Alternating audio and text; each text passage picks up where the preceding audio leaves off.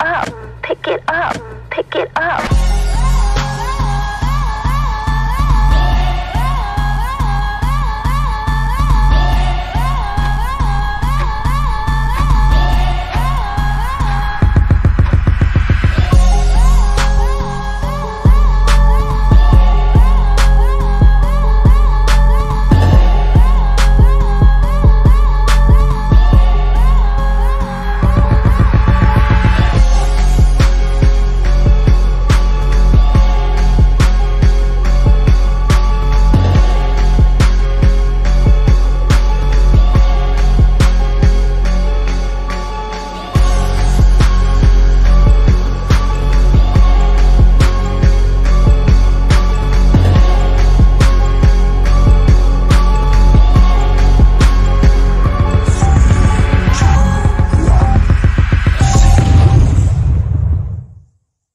Praise the Lord, beloved of the Most High God, in the mighty name of King Jesus.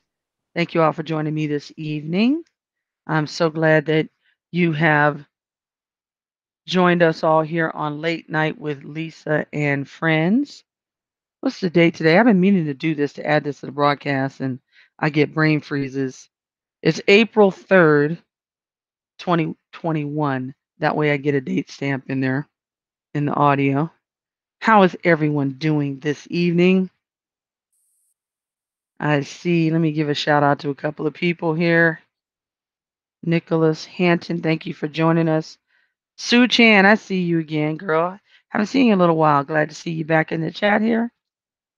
Joshua, good to see you. I think you're a relative newcomer. Welcome. And I know there's people that are watching that are not in the chat. Sister Victoria, shout out. I know you're listening. I know you don't feel where we're going to pray for you here in a second, sister. DB Jones, haven't seen you in a while. Glad that you are here. Hope all is well with you, girlfriend. Hang in there. Still love your video that you did. It was awesome. It's chugging along. They got his shadow banned a little bit, but I'm gonna see if I can tweak the the tags. Jordan was showing me, telling me some tips on that. See if we can get some higher rankings on that video. It deserves to be seen by the world, in my never to be humble opinion. And let's see. We got a full plate tonight. Sister Angel is going to be joining us shortly. She'll pop in a little bit. Sister Victoria was supposed to be here tonight, but again, she's not feeling very well. We're going to pray for her.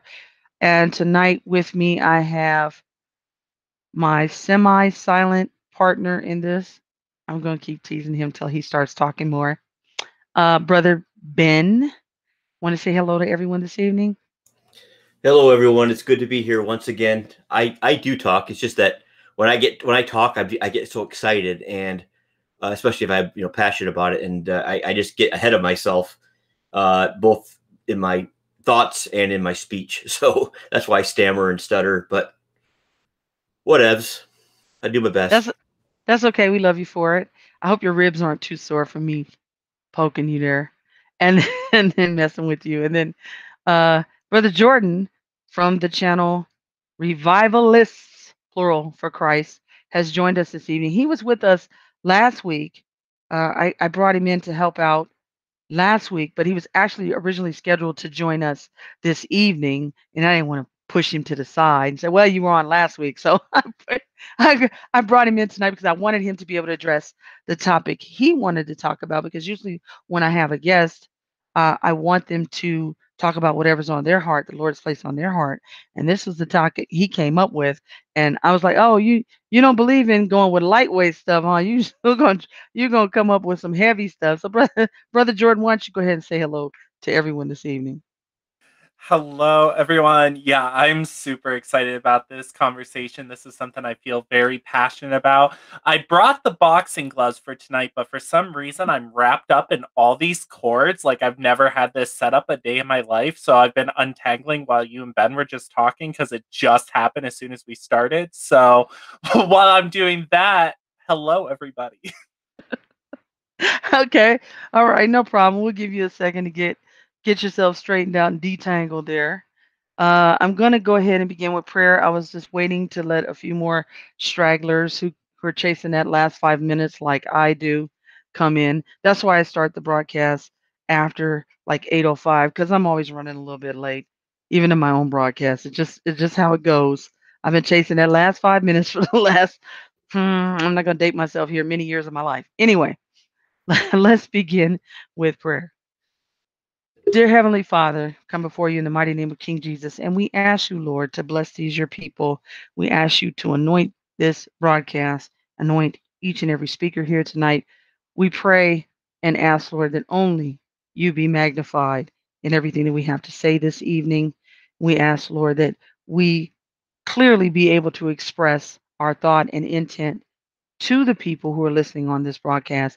We pray your anointing on future plays of this broadcast that people may be edified and receive and hear the intent of what is being communicated to them, Lord Jesus, and that this is indeed in love, but we will speak the truth, but always in love.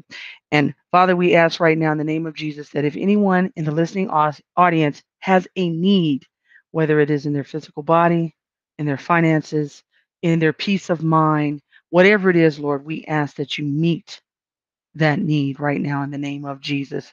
And Lord, if they need to feel your presence, that they may feel your presence right now in Jesus' mighty name and know that they are never alone, for you have said in your word, you will never leave us nor forsake us. You're with us even until the end of time. And we thank you for that, Lord Jesus. Father, right now, for our fellow sister in Christ, we pray for Sister Victoria. And we pray that you undergird her and strengthen her right now in her physical body for what she is going through. And we thank you for that, Lord. Minister to her, heal her, and let her be at peace right now in the name of Jesus. And we thank you for that, Lord. In Jesus' mighty name we pray. Amen. Well, we do have a full plate this evening. I already know it. Um, We're going to begin here shortly. I'm going to turn the mic over to Mr. Jordan, and I've asked him to just run with it until he wants to pause, take a breath, so he can sip some water or something, and then we'll ask him questions as we hear what is going on. Hi, Sister Victoria. So glad to see you join us this evening. Praise the Lord. I was supposed to share with you some tips, and it's like I couldn't get the article that I wanted. Well, one tip that I had. Let me see if I can find that article again. It just went left on me when I was trying to find it. Um, I have it here somewhere. Okay, I had told Ben I was teasing him because usually when I start talking about stuff, uh, he will text me behind the scenes and say, "Which brand do you use?" And oh yeah, I want to get that. He has his credit card out ready to go. But I wanted to talk to you guys about a supplement that is especially important for men, women as well, but women don't need to take quite as much. But for the gentlemen, I know you guys have probably been hearing it on the news, and oh, there's a lot of videos on YouTube about it, guys, if you want to find out more information um, about this particular supplement. It's a natural supplement. It is water soluble. That means if you were to take a little too much of it, the body would just throw it off. Uh, and that is, it's dealing with low testosterone for gentlemen. That is a major problem going on right now. And I understand that a few years ago, it was costing for testosterone. Those guys that were going and getting that, it's like for 100 milligrams, it's like $100. Where this particular supplement, which will boost testosterone levels in males and help balance over estrogen in females, particularly after menopause, um, is like 15, $20 for a bottle that may last you a month or longer. So um, it it would be advisable for you to look into it, and that is DHEA. Now, there is a with the medical or there's a long word there. I'm not going to even try. I'm not going to even try to pronounce that word. So, uh, we'll just begin with the benefits of DHEA and how it works. Okay, there are over 2,500 medical articles that have been reported on. Okay, I might try it. Let me try it. If I butcher it, forgive me in advance. Dehydropiandrosterone. Okay, I'll spell it DEHYDROPIANDROSTERONE, or also known as DHEA. It is a hormone secreted from your adrenal glands. As it is taken as a dietary supplement, and it has many applications for our overall human health. Now, I wanted to read to you real quickly because I am so eager really to get started with Brother Jordan's topic tonight. I'm excited about it. I really am. Um, almost can't even focus on the order. Okay, how it works. It helps with aging, a gradual deterioration of various organs and systems. Okay, aging is something we are all fighting against as we get older. But it's not just the getting older that's the problem. People don't simply die because they're older.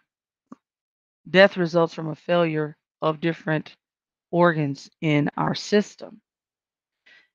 And the example given here is like if you consider your automobile, it doesn't simply stop running without some cause. So, like, when something fails in the car, you don't go, oh, there's no reason for the failure. There's a problem as to why it's not running. And based on whatever the symptoms are, you go, there's water leaking out over the ground. So it's probably the radiator or the water pump, right? That kind of thing. So it's the same for humans. And one thing about uh, stress in the human body, and I've told you guys about this, we've talked about this numerous times, how stress adversely affects our health.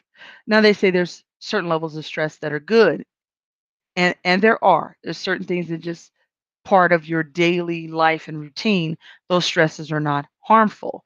But then there's a point where other stresses added to those stresses can become harmful to our health, especially if they're not kept in check and we don't replenish the things that the body burns off under stress, like B vitamins, vitamin C, and in this case, DHEA. Now, it's my understanding that after about 21, our bodies start losing DHEA at a rapid pace. And by the time somebody reaches 50 years of age, it's almost undetectable in the human body. It's dropped so low. So let me talk about some of the benefits here. It helps slow the aging process. And things like it says blood levels of DHEA predict the future development of various age-associated diseases. People with lower DHEA levels are said to be more likely to get arterial sclerosis, heart disease, diabetes, strokes, and cancer. With this decline also comes a concurrent reduction in protein formation and a decrease in muscle mass and an increase in body fat. In a 12-year study of 242 men ages 50 to 79, the men with higher DHEA levels had a 40% reduction in the death rate from heart disease and a 36% reduction in death rate from all other diseases such as strokes and cancer. Lower DHEA levels are associated with fatal heart attacks in men. Those men with lower DHEA levels had a greater blockage of their arteries in the heart, as proven by specialized heart pictures. There's growing evidence that increasing DHEA levels can reduce arteriosclerosis and blockage of the arteries of the heart. As a matter of fact, DHEA supplementation reduces arteriosclerosis in rabbits by more than 50%. The dramatic effect was accompanied by the decrease of fat accumulation in the heart. DHEA may therefore block the development of arteriosclerosis and help slow aging. It also helps with stress. I'm not going to belabor this because I'm going to put a link to the article in the description. You guys go back and read it. And then it also helps boost the immune system. It helps with cancer fighting properties for those who are fighting that ailment, as well as mental clarity and mental function. It helps cognition. And there have been studies on all of this stuff. It also helps with fat loss. So some of y'all it's already like tweaking, well, let me check this out. And please do your own research. Okay, please just go start reading articles about it. There's published what they call peer review studies and stuff on DHEA. Tons of information out there on it. Now, for all you married folk, it helps improve sex. Okay. A decline in libido often accompanies DHEA in men, and this was clearly demonstrated in groundbreaking Massachusetts male aging study, which investigated, among other things, sexual function and activity in men aged 40 to 70. There's tons of information about how it improves the testosterone levels in men, which also affects this. So again, I'm not going to belabor this. People who are seriously into bodybuilding, this is a supplement you probably already know about, but there's a bunch of information on DHEA concerning muscle mass. So I wanted to point this out to you guys. I'm not going to belabor this.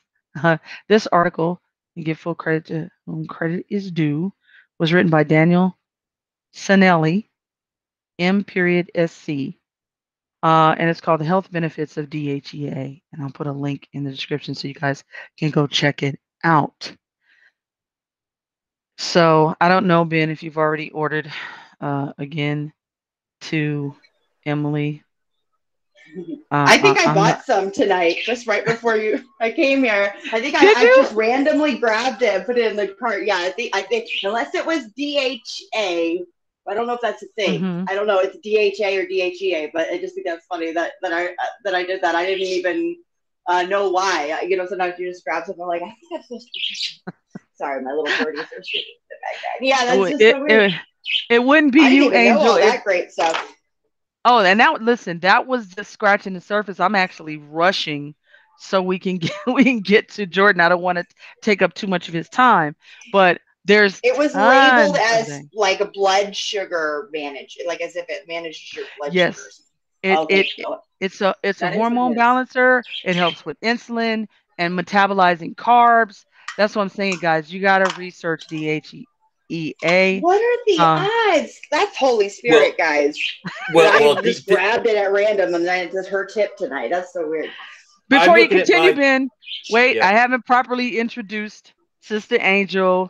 And again, when you hear the birds in the background, that's just her. It's always going to be there, guys. It's going to be something in the background. So, Sister Angel, would you like to say hello to everyone tonight? Hi, guys. I'm sorry I'm late. I was a criminal tonight. No, I wasn't, but I got profiled. I got very unjustly profiled as a burglar. I got pulled over for what I thought was a traffic infraction.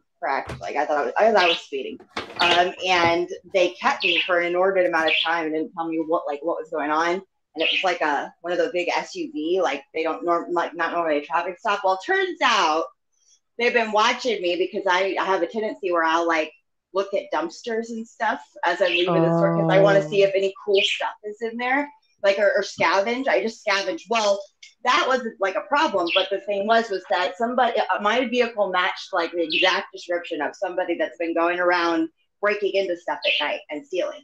It's like the exact same car.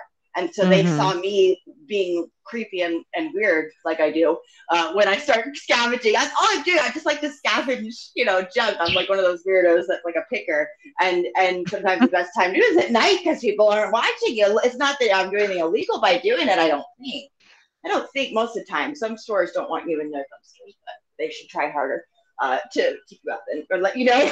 Like Lowe's, I don't think they like to see you do that. But so they kept me, and then I don't know why they like. I don't know if they think it's realistic that it could. I guess they thought maybe I was driving the vehicle because I doubt they thought I was working by myself doing all these robberies. But so like 30, 40 minutes later, I was finally informed that was why, and I was like really just thought he was being a jerk by keeping me forever. Like sometimes cops will just take forever to give you a warning, just a warning, and they take forever. But so that and I did not get a significant. Okay, good. Yeah. Well, I was gonna tell you that. Okay, yeah, I'm gonna pull out the race card here. Being black, they always tell us when they stop us that our vehicle fit the description of something It that is went because I'm down in black. the It's area. definitely because I'm black. That's No, I mean, that's what I'm saying. it's totally because I'm black. He knows that Okay, I'm like. I'm not saying that. Okay, Yep, I what was I'm kidding saying is that's you. I know, but that's what they always say. They always go, "Oh, your vehicle fit the description of something that went down in the area just prior to them stopping you," because they have to have probable cause when you haven't done anything to stop you. So that's one of the things they use. But just say you can go hear it every. A The lot of one people talk time about I do think a cop was being racist when he dealt with me and my friend, they did give me some bogus thing like that. Like there's been vandalism in the area. That's why I'm stopping you as you're walking down the street. Like you're not. I'm just walking, and he stopped me because he wanted to You harass me. were driving while having a black person in the car. No, But anyway. we were walking. We were just walking. We were walking. And Okay, this was an Asian cop, by the way. The Asian cop is the only time I've ever seen a cop be unabashedly like he was like, "You don't look like you're from around here." I swear, it's the first thing he said when he pulled up. Said that to Nico. "You don't look like you're from around here." Like he was in the wrong neighborhood. It was crazy. I knew Angel wasn't gonna let me play the black card without challenging me. Anyway, Brother Ben,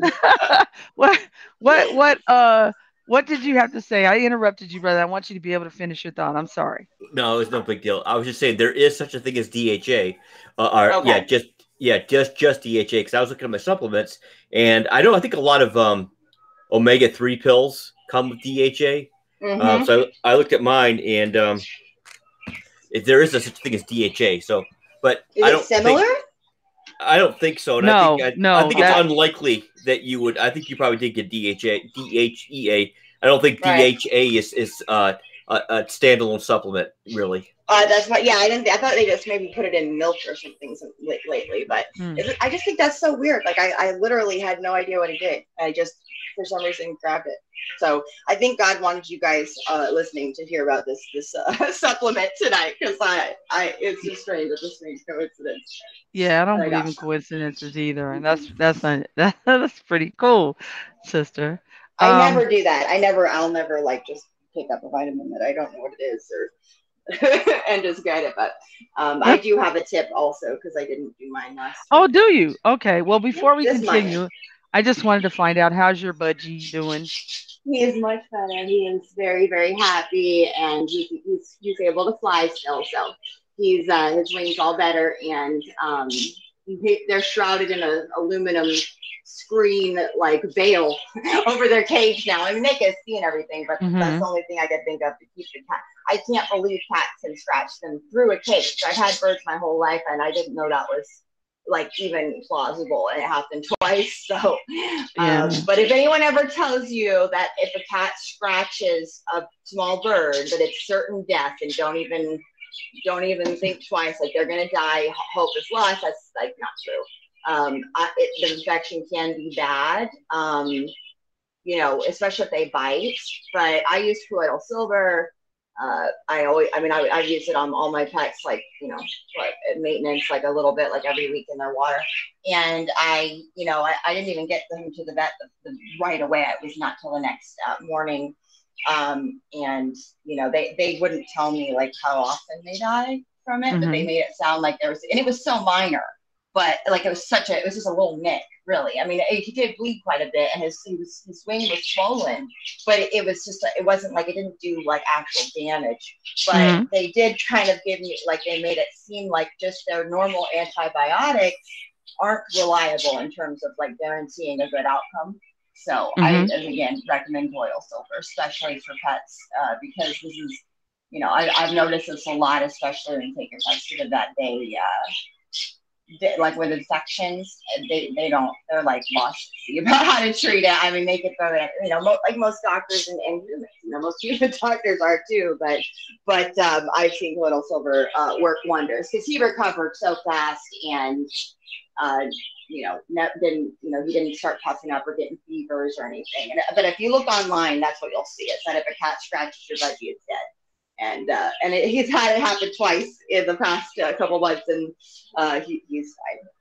But my tip was just comfrey. If you guys have heard about the plant comfrey, it's actually it's beautiful. I think it has like pretty like pink or blue flowers, but it's just kind of like a silvery green leaf plant that is considered a weed, but it is it's a miracle plant. It's one of those. And especially if you're somebody that's farming or trying to get into like homesteading, or even if you just landscape, you can not only, and I'll tell you about the health benefits, because that's really the biggest draw for me, but I also recently found out that it's a plant that you can grow, and it'll spread like a weed, kind of like, I don't know, burdock or something, like it spreads through a root system. And you can grow like a big patch of it, and then 3 or 4 times a year, you can cut all the foliage off and use that, just put it on top of your plants. It's like fertilizer.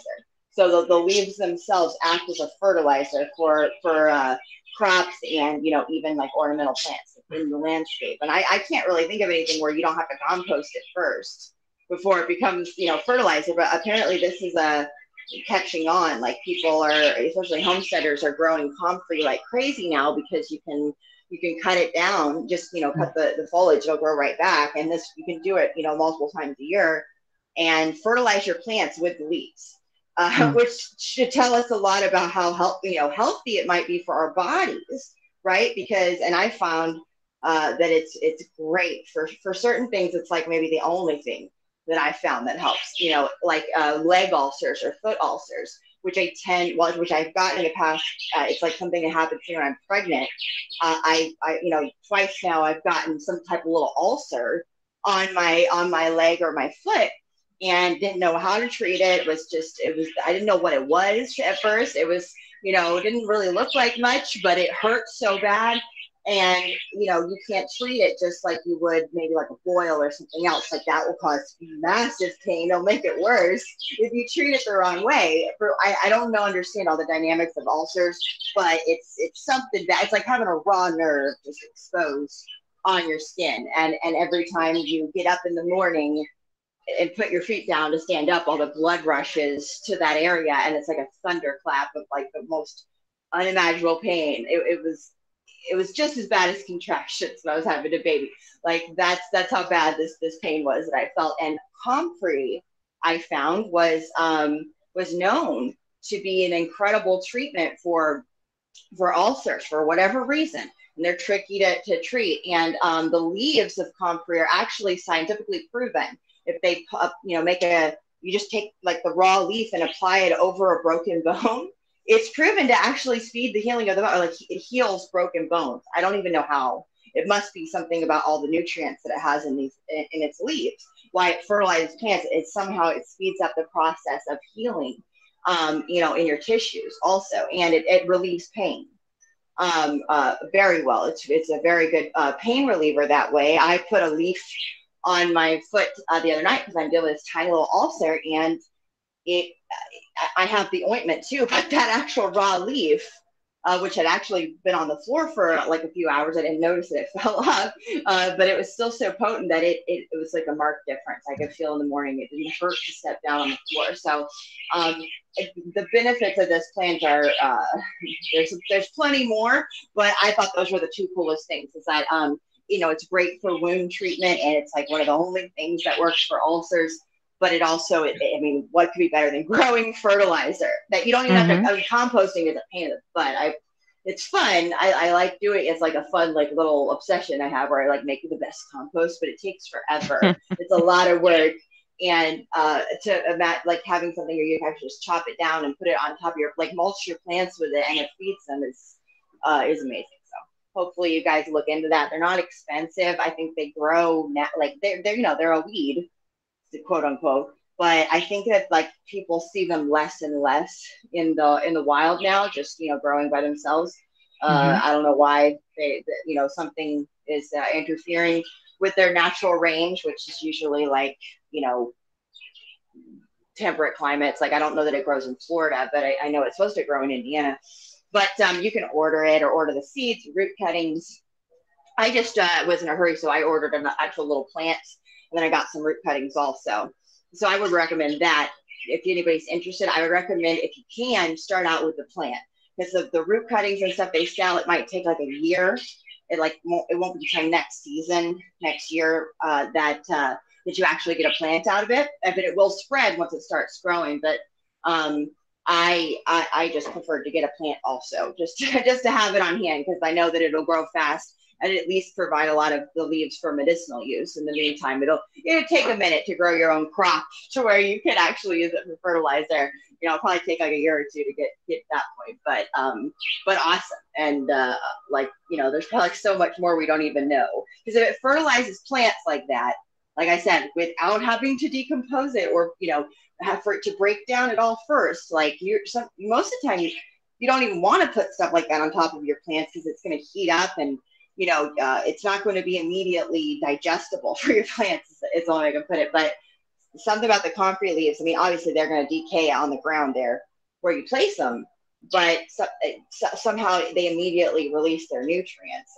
in the process. So, and usually what's good for plants is good for us. There's something in common with things that are nutritious.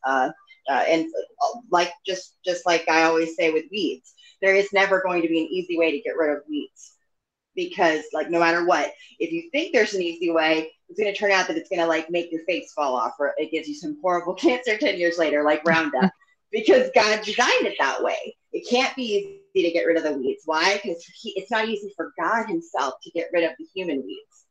He has to, that's the analogy you have in scripture. It's the weeds are there for a reason, so that it's like an object lesson for us, but also, and I think that's why, if men are also compared to trees, metaphorically in the Bible. So I have this theory that, basically the idea that something could be toxic to plants and non-toxic to humans is totally impossible, and vice versa. Usually if it's beneficial to plants, it's going to be and I mean actually beneficial. I don't mean like steroid hormones that make them grow fast so that they die or whatever. But we have things in common because of all living things, right? So I just think it's a cool thing to look at. Basically, that comfrey could be it could heal broken bones and also somehow fertilize plants like immediately. I'd like to get to the bottom of like what is so incredible about it, what it contains, and I didn't actually do that. But and they're cheap to order too. They're not like some fancy plant that you have to spend a lot of money on. So hopefully some people will try it out, because I don't see anybody growing it commonly, like neighbors and stuff, like maybe homesteaders now, but it's kind of a lost art, I guess. People didn't even know about it until recently, and it got popular. But other than that, that's all I got. And my little bird is trying to perch on the ceiling. I got to mute for a second because he's falling. I gotta catch him. Give it a minute. Okay, Angel, handle your bird crisis. And we understand. I wanted to point out though that what a lot of people don't realize that they call weeds are actually Mm-hmm. edible, like dandelions. I was so Yep. hot when I found that out because I was like, what is food? Dandelions, you can put them in your salad. They taste great. You can And their steep them. medicine. Yep, you can steep them as tea. Don't believe me, go buy dandelion tea right now. You can check online, and they charging money, and they telling you that it's a weed, and it has medicinal purposes. And I said, only a devil would would tell you that something that is a food and has medicinal properties is a weed. Well, and the most abundant and hard to get rid of weeds like plantain and dandelion. You might not know what plantain is, but you've seen it everywhere. It's you would know it if you Google. They'd be like, oh, that thing. They're called plantains. There's like two different Mhm. forms of them. Those are like the two most abundant and commonly seen weeds. I don't care like anywhere I've gone in the U.S. And hard to get rid of. And they're also two of the most incredibly like healthy for you, like to consume or use as medicine. Like plantain is what you can chew up and make a what is it, decoction when you chew something up and and make a paste and put it on bug bites, like right there. If you're outside and you have get a bad bug bite, you can chew up plantain leaves, and they're non-toxic and they cure cancer and all this other amazing stuff, right? And Mm. just you make a paste out of it, and right away it takes that sting away. And I just think that's so funny how God just like sprinkles dandelion and plantain all over the place, knowing we're gonna just walk over it or hate it or resent it, yank it up, and it's like turns out like, oh, that was the cure to cancer. And I'm like, oh, that was of course you would do that. Okay. And I told you guys, the earth, I've said this before, I'll say it again. The earth screams abundance. Contrary to what they putting in the media and all these articles and stuff, the earth screams abundance. And the Lord promised that while the earth remains, seed time and harvest, right, shall not fail. That shall, when it says shall not fail, that's a declaration by the living God. Just like that song says, the sun will come out tomorrow. Well, the same thing. It's a declaration. And in that passage, it does say that the sun and moon and all that, well, it's never going to cease. And the same thing is true with being able to grow your own food. That's why they got to outlaw it. And they actually got stuff. I think they've already passed some stuff here in America. HR, I don't remember what it is, House resolution, whatever. The when they get ready to say you can't grow food, that's what they're gonna enforce. So does that sound like something that God fearing, human loving people would do? No, it does not. Not at all. Sounds like something the devil would do. So okay. All right, Mr. Jordan, we should give you enough time to get untangled there. I was just presuming you had like tripped over and fell and literally had yourself all tied up in knots. So I want to make sure I gave you plenty of time to Oh get yeah. untangled. My microphone is going to be the best twister partner, I tell you what. And I just love all the information you guys are sharing. I'm sitting here eating. I'm taking one Reese's Pieces at a time. I'm like, this is great. I love health. This is great. So, and I'm so glad that each of While eating Reese's I know how you Pieces. feel. I'm me too. Not with the candy, but plenty of other things.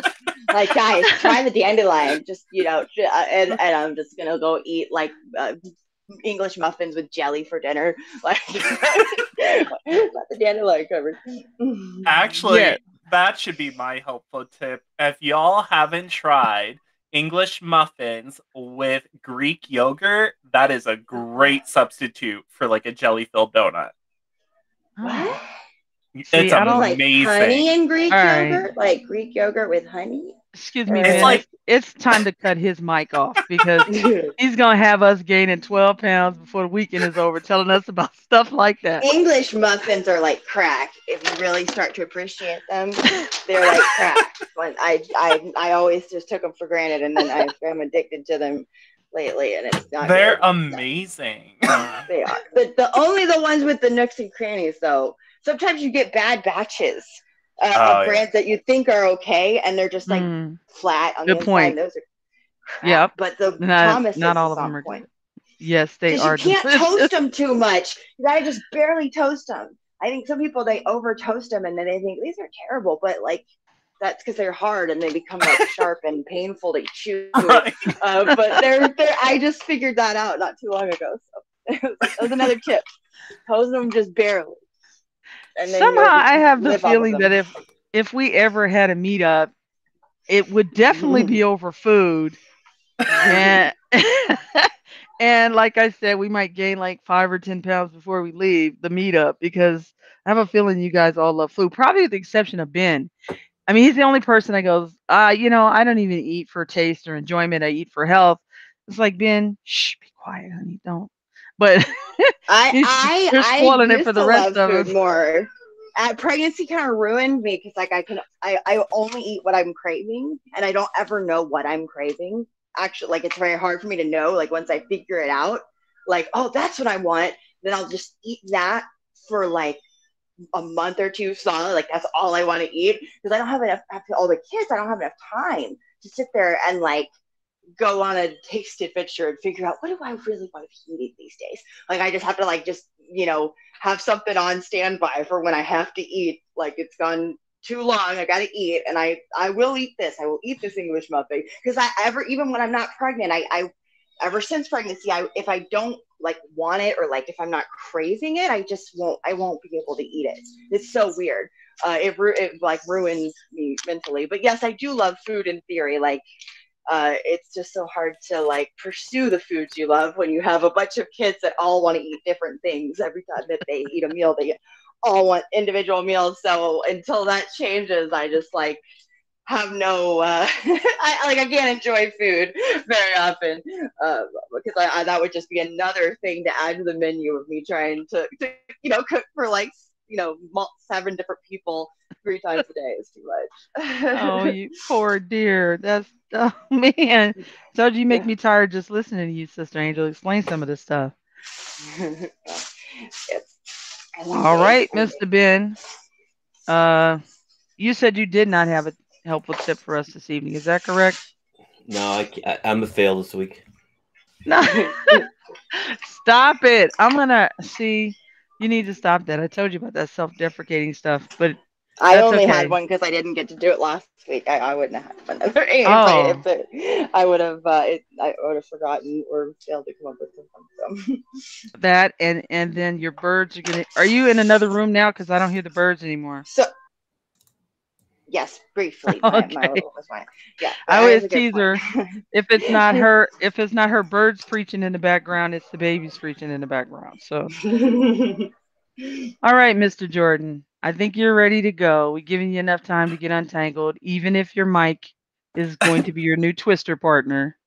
Yeah, I actually, because I was gonna make a joke about these Reese's Pieces and like look up the vitamin count, and I can't believe what I just been putting in my body for the last half hour. This is crazy. I need to go eat a dandelion, but I am super excited and I'm very passionate about this topic. So, a lot of people who either tune in for my podcast, tune in for CES, or even tune in to listen to me last week, they're probably very used to hearing my tone in one direction, but my tone will probably be very different tonight just because this is this is where my particular calling is the strongest, is these cults. Because it's one thing to be in a false religion, it's one thing to be an atheist, but it's a whole other thing when you think you are a Bible believing Christian and you have the wrong gospel. Those people always have a very special place in my heart.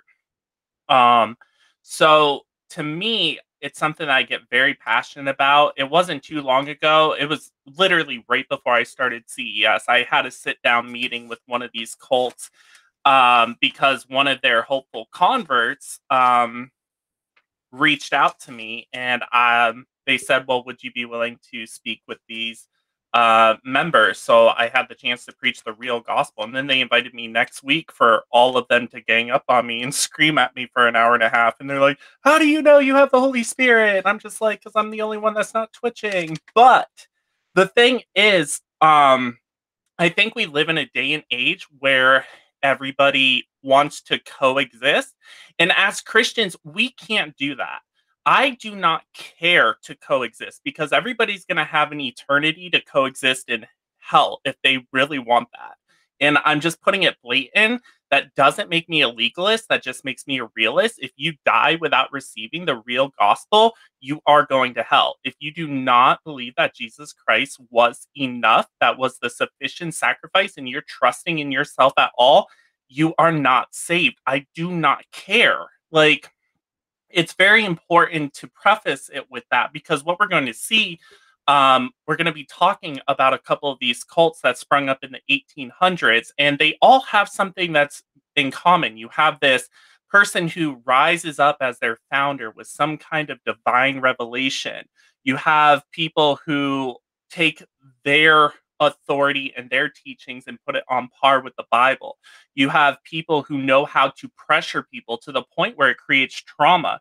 And then salvation is only available through that cult. And then it also causes people to ostracize themselves in the world today. And it's the analogy that I use is the fact that, think of it this way.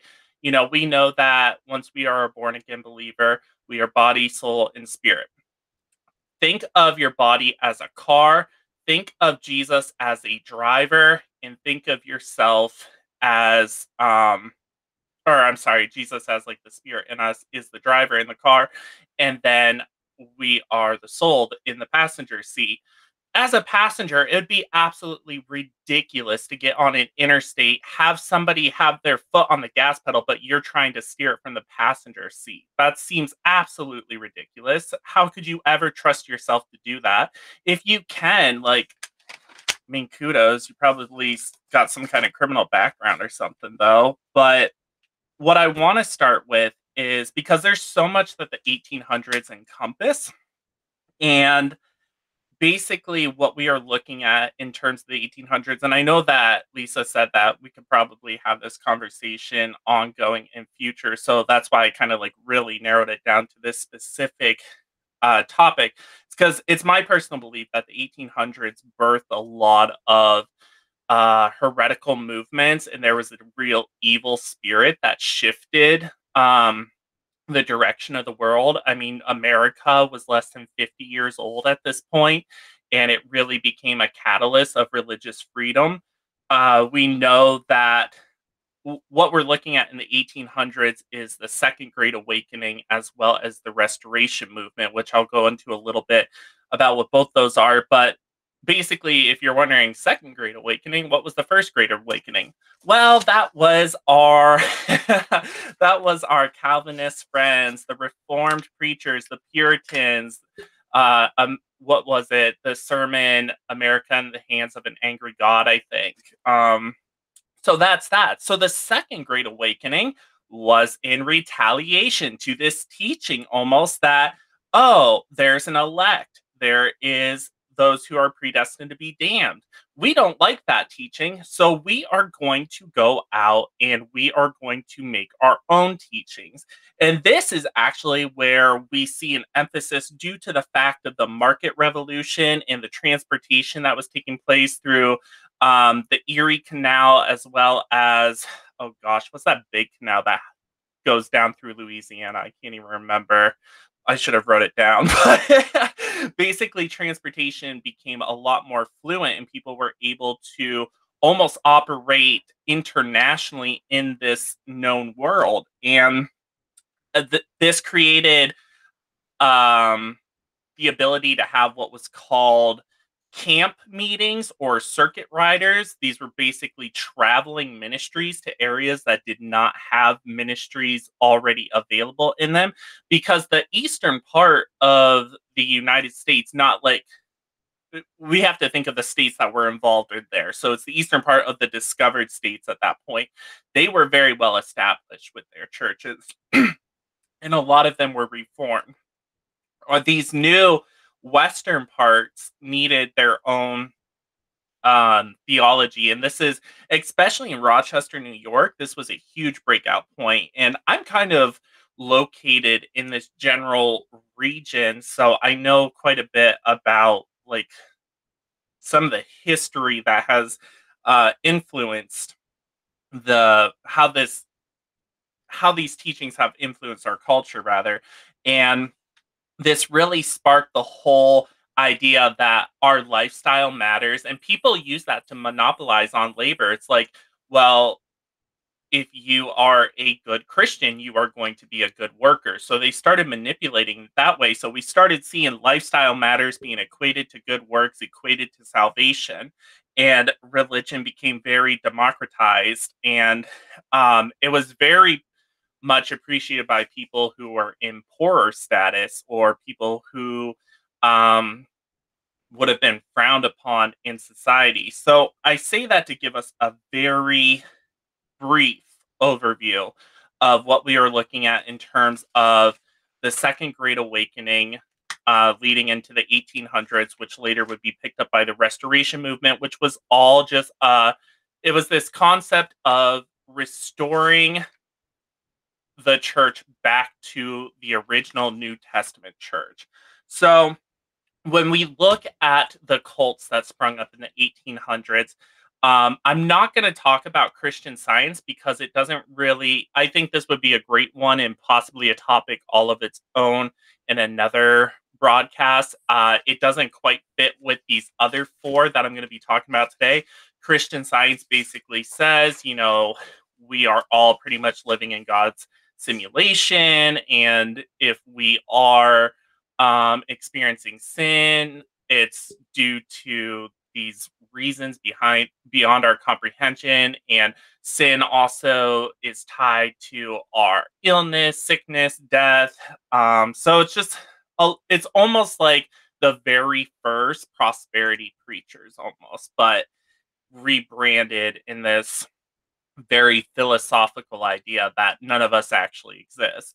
So when we look at the four major cults that have really shifted theology and have many adherers, we are looking at the Mormon Church, the Jehovah Witnesses, the Seventh-day Adventists, as well as the quote-unquote Church of Christ, which the latter is one that I was personally involved with at one point. So I think I'll get the two big ones out of the way that everyone's just like, well, that's just absurdity. The first one is the Mormon Church, which if you guys saw my preview earlier, I know Lisa did. They literally worship somebody by the name of Moroni, so they literally worship a moron. It's crazy. But so we're looking at the founder here, which was Joseph Smith Jr., and he was born in Sharon, Claremont, and basically he has two, I guess you could call them visions. The first one, he saw God, the Father, and Jesus, these personages, even though the Bible says that no man has seen God the Father. And then in 1823, the angel showed him these golden plates, and Jesus appeared in America, and actually the true Judeo-Christian history of the American civilization was tied to the Native Americans. So Jesus came to preach to the Native Americans, who are the quote-unquote true Israelites. And then they had a battle with Moroni, and the Native Americans won and hid the tablets. So apparently these Native Americans were more powerful than God. And then in 1830, this is where we get the published translation of those plates, which is the Book of Mormons. And I don't know where I put it. I had it available because I was going to quote something from it tonight, but I don't know where I put it. But I'm very disorganized. So, but then in 1831, Smith and the Fathers moved to build sort of like a communion, and it was called American Zion, and it was cut off from the rest of society. So a very Jim Jones-esque type thing. And it first gathered in Kirtland, Ohio, and then they created an outpost in Independence, Missouri, which was intended to be Zion's center place. And then during the 30s, they sent out missionaries and published the revelations, and they supervised the Kirtland Temple. And so there was a lot that happened there. There was a lot of violence that occurred with non-Mormons. It caused the Mormon church to then scatter. They were involved with some bad banking practices, and then Joseph Smith was imprisoned in Carthage, Illinois, and then was killed when a mob ransacked the prison, which caused the Mormons to flee to Utah, which they presently reside in. So basically, the Mormon church crumbled because they tried to black out the media and control the banks. So, sorry, I got away on a tangent. I lost my place in my notes. But, so the thing is, they believe that he did more than what Jesus did, which is just absolutely crazy. Um, when we look at the text that they use, like I said, they have the Book of Mormon, which literally, if you guys have seen the Book of Mormon, it literally says another testament of Jesus Christ. And then Yes. you have, yeah, and then they have the KJV Bible. They also have Doctrine and Covenants, and then the Pearl of Great Price. And the thing is, the New Testament is the everlasting testament. So to say that they came in with the New Testament is just already blasphemy. But we also have to realize that there has to continue to be this pattern. If they're going to claim that they restored the original church, that would mean that the original church would had to have been lost. There always has to be a believer to spread the gospel message to a non-believer. Now, I understand that there are some other ways that the gospel can get around, but to say that God had lost control of his church up until the 1800s is the most absurd thing. And the fact that this testament of these Native Americans was not founded until this New Yorker, who was not very mentally equipped, then discovered, is just complete absurdity. So their whole thing is, we believe the Bible as long as it's interpreted correctly. So basically, if they're given permission to twist it however they want. They deny the Godhead. They believe in many gods. They believe that they will become gods themselves if they are good Mormons. The funny part is they always refer to God as Elohim, and Elohim is actually plural. Elohim is one of the words that I point out when it comes to the names and titles of God to prove the Godhead, because Elohim is one of those words that's used in Genesis, and it's right around the time where he's talking about let us create man in our image. So it's very funny that they chose that one, but we know that, you know, the devil doesn't really have the best people to choose from, let's be honest. But we have this doctrine of eternal progression that was introduced into the church of Lorenzo Snow. And basically, it's this whole idea that, you know, God created us, we're going to create more gods, there's going to be more gods. And the problem with that is, it doesn't take a rocket scientist to realize that somewhere in that pattern, there would have had to have been a God that always existed. There's no, like, it had to have been a point. So why is it our God is not the infinite God? Why is it that they believe God was once a man who, through being a good Mormon, now became a God, and we rule with him? So that's kind of what we are looking at in terms of what their gospel message is, what their endpoint is. They believe they say in one God, but what you have to ask them is, do you believe in one God in just this universe? Because they don't. They don't believe in one God. So you have to learn their language. And also a couple of verses. I'm not going to, for time's sake, I'm not going to hop around to all of them, but if you guys ever are interacting with a Mormon, a couple of verses that you can write down to show that God is an everlasting God, meaning that there was no one before and there will be no one after. You can go to Psalms 92. You can go to Isaiah 63:16. If you want to show Jesus as the everlasting God, you can go to Micah 5:2. And then, yeah, those are some good ones right there. If you guys want more I can always go into. But basically,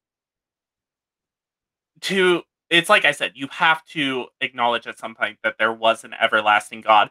And all the Mormons are doing are believing the original lie that was said in Genesis 3:4, that you can become a god yourself. And let me see here. I wanted to take a look at this one verse in First Corinthians. Because they often use First Corinthians 8:5, and I just want to pull it up so I can read it real quick. So it says, "For thou there be that are called gods, whether in heaven or in earth, as there be gods many and lords many." So they'll say this to prove that there are many gods. The thing is, the context of this, and they're ignoring verse 4, is the context that we're talking about idolatry. And we know that they are not legitimate gods, they are demons. And this desire to become a god does not make you a god, it makes you a devil. In Isaiah 44:6, it says, "There is no other God." And again, they'll say, "Well, that's just no other God in this universe." But the thing is, no, this is where they trap themselves. They'll admit Jesus is a God. Well, if God is the only God in this universe, are you not saying that Jesus and God are one? They're going to trap themselves in their own argument. But I think another verse, I wrote it down. I can't remember what it is off the top of my head, but another one you can take them to is Isaiah 45:5. If I wrote that down correctly, I don't know what it says off the top of my head. But the other thing that they teach that's very heretical is they teach that Jesus is the brother of Satan. It was just that Jesus is the firstborn, but the enemy is in that line. And they'll come out and say, "Well, we don't explicitly teach that," but you do. You do. Because basically they say Elohim is the father of them all. We were all spirits in heaven at one point. So, in this is what I don't, not to go off on a complete side tangent, but if we were all in heaven at one point, okay, quick backstory. So this is what they'll say. Basically, there had to be this plan of salvation. Well, first of all, if we're all in heaven, why does there need to be a plan of salvation? And basically, everybody took a vote on Jesus's plan of salvation, which is the plan we have today, and voted against Satan's plan of salvation. Which is so funny because what Satan's plan of salvation was to teach them how to become gods. So you're admitting this is from the devil, this whole concept of wanting to become gods. Like, they don't see how they trap themselves here. But so those who were on Jesus' side, those were that those are the ones that are going to be saved, and those who are not the enemy will not, although they do not believe in hell the way we do. But they're also incredibly racist. This is something they won't admit. They'll say everybody who sided with Jesus was born white, and everybody who sided with Satan was born black. And that's something they just conveniently leave out or choose to ignore. And it's funny, Lisa, because you brought this up when you were telling me something about Isaiah 14:12. In Isaiah 14:12 is the only time the name Lucifer is ever mentioned in the Bible. And the thing is, these new versions will use morning and day star in place of Lucifer. And we know from, I just have a couple of written right here, Revelations 22:16, that Jesus is called the bright morning star. There's a couple of other, I won't go through them all, but the critical text came up in the 1800s, and this will be a whole other thing that we can talk about some other point, but a lot of these texts were brought up to bolster these cults. And so we need to realize, like, where our beliefs differ is we believe Jesus is the only begotten God, not the first begotten Son. and this is where I had some of those quotes written down, but I can't find the Book of Mormon. So I do own a Book of Mormons, but I obviously don't take very good care of it. But so technically, going back to that concept of hell, they technically believe in hell, but they believe in different levels. So they believe that we become gods, erecting spiritual babies, essentially, that will eventually become gods themselves. And this is all a misquote of the three heavens. They believe in a telestial kingdom for the unrepentant, and then outer darkness, and those are the devils and those who the son of perditions who committed the unpardonable sin. The thing is, they only believe that people will remain in hell for the 1,000 years, and then we're all good. So it just doesn't make sense. They also teach that all animals have souls and are atoned for by the blood of Jesus Christ. And the thing is, I've had this question before, is like, well, will animals be in heaven? The thing that I say is Jesus didn't die for animals, and not going on a whole tangent of that, I'm just going to point you to the very disgusting fact. Do you really think Jesus died for all those cockroaches that are dying? Like, you think heaven's going to be filled with cockroaches? Like, let's be real about this. But they always have apostles too.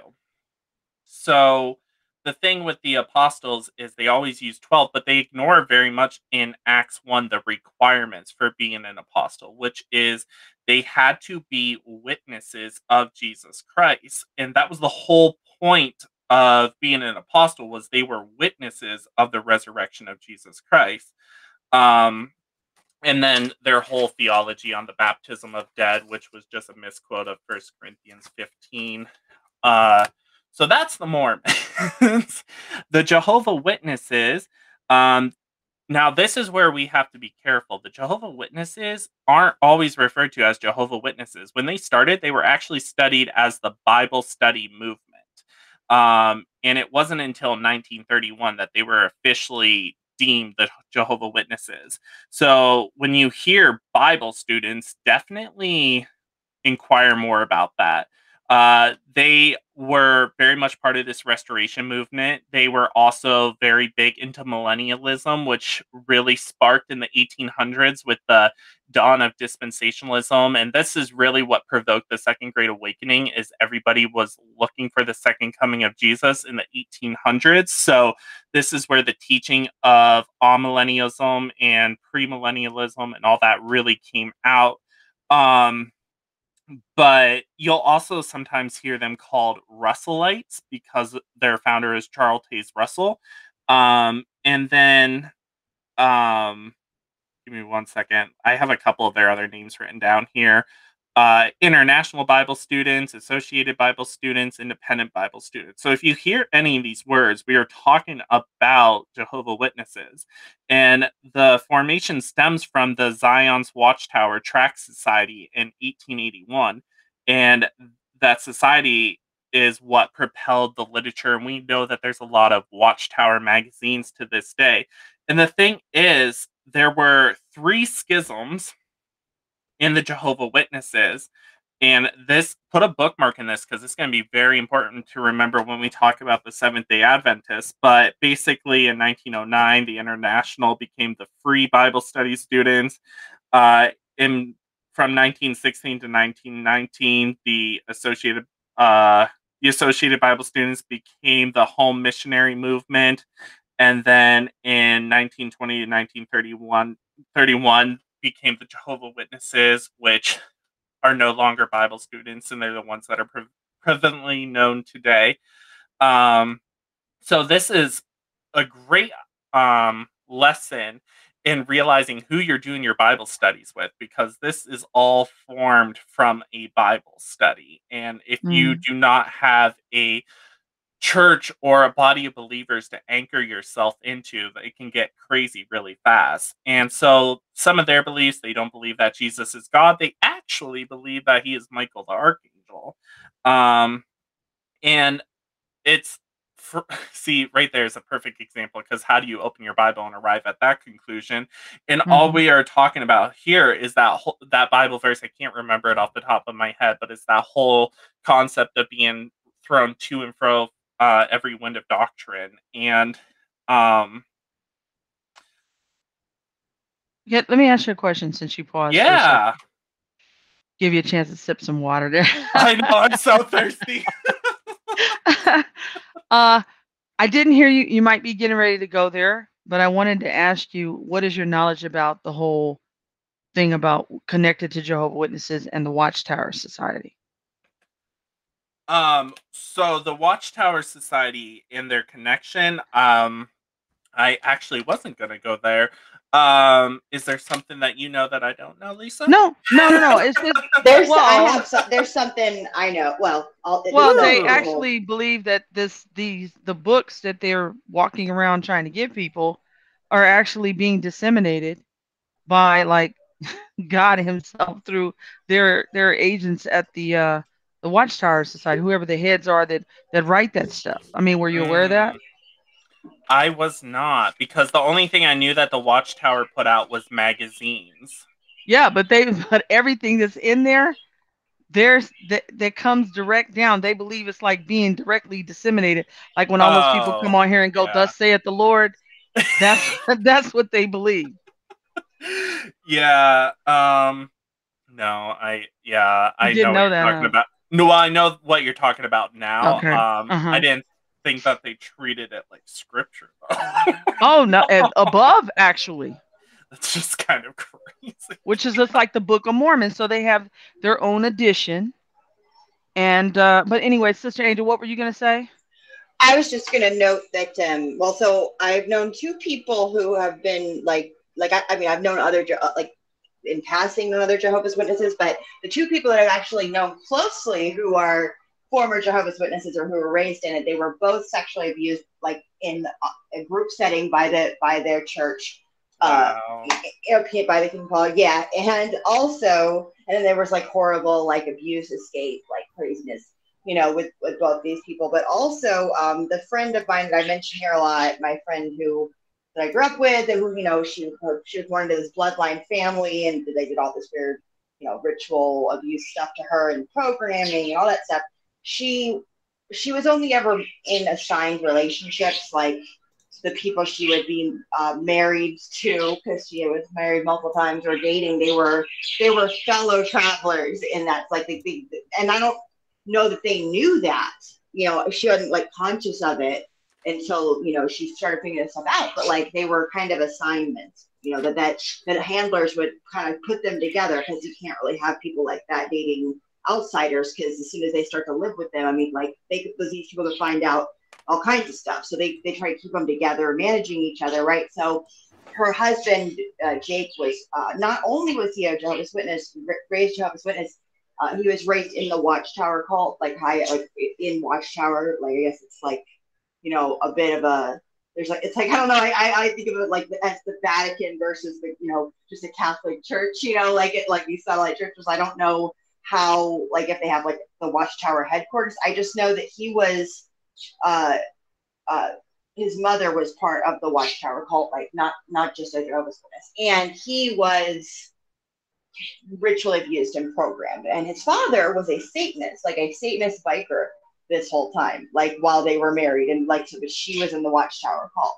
And I just found that to be really interesting, because that was how he got kind of shuttled in to this like world that these people operate in, where they're pairing off their kids with other people that are involved in these things, trying to keep, I don't know, it's like they're trying to manage everything to keep people from, it's like a big secret, right? So it just seems strange to me, though, that, because like, whereas my friend was raised just basically as a Luciferian, it was just as well to get someone from the Watchtower cult to be her assigned relationship. You see what I'm saying? It was like that wasn't considered.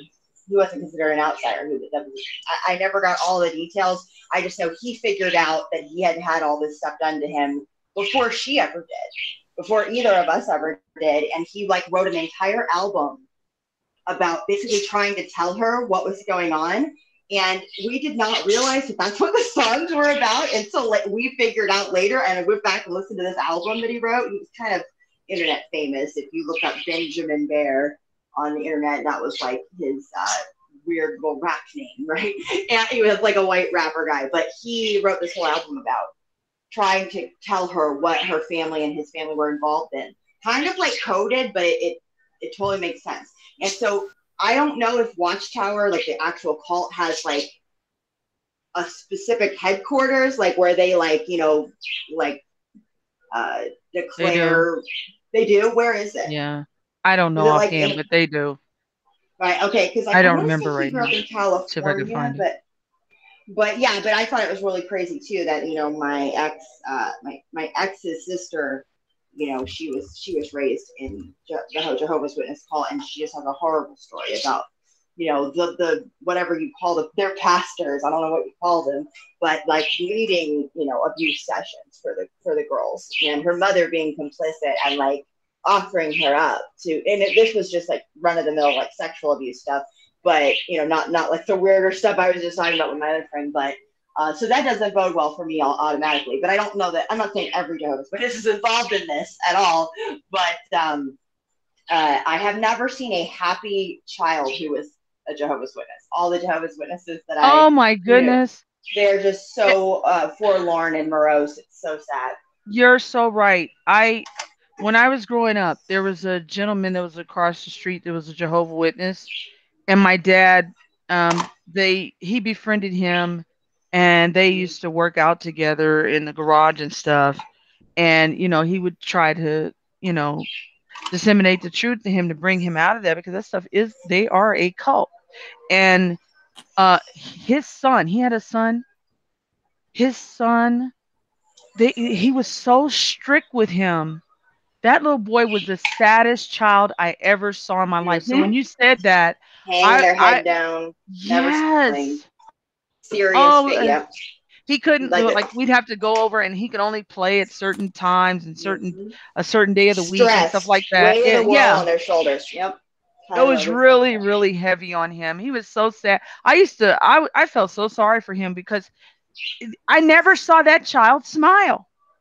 Yep, that's what I was just thinking. I could never saw Kyla, the girl that I went to school with, who was like the Jehovah's Witness when I was, you know, a little kid.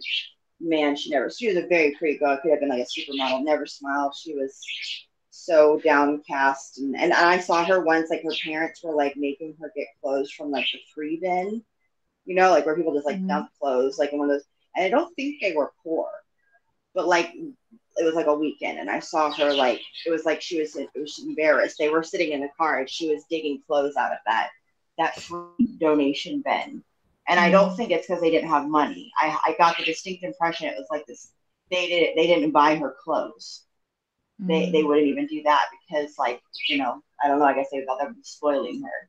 That was the impression I got, and I felt pretty bad too. It was like after that, I felt bad that everybody would make fun of how she would dress, you know, because she would wear stuff that didn't quite fit her and stuff. And yeah, the fact that you knew exactly what I was saying, what I meant, I don't think it's like a one-off. I'm sure that there are some parents. Yeah, I knew one.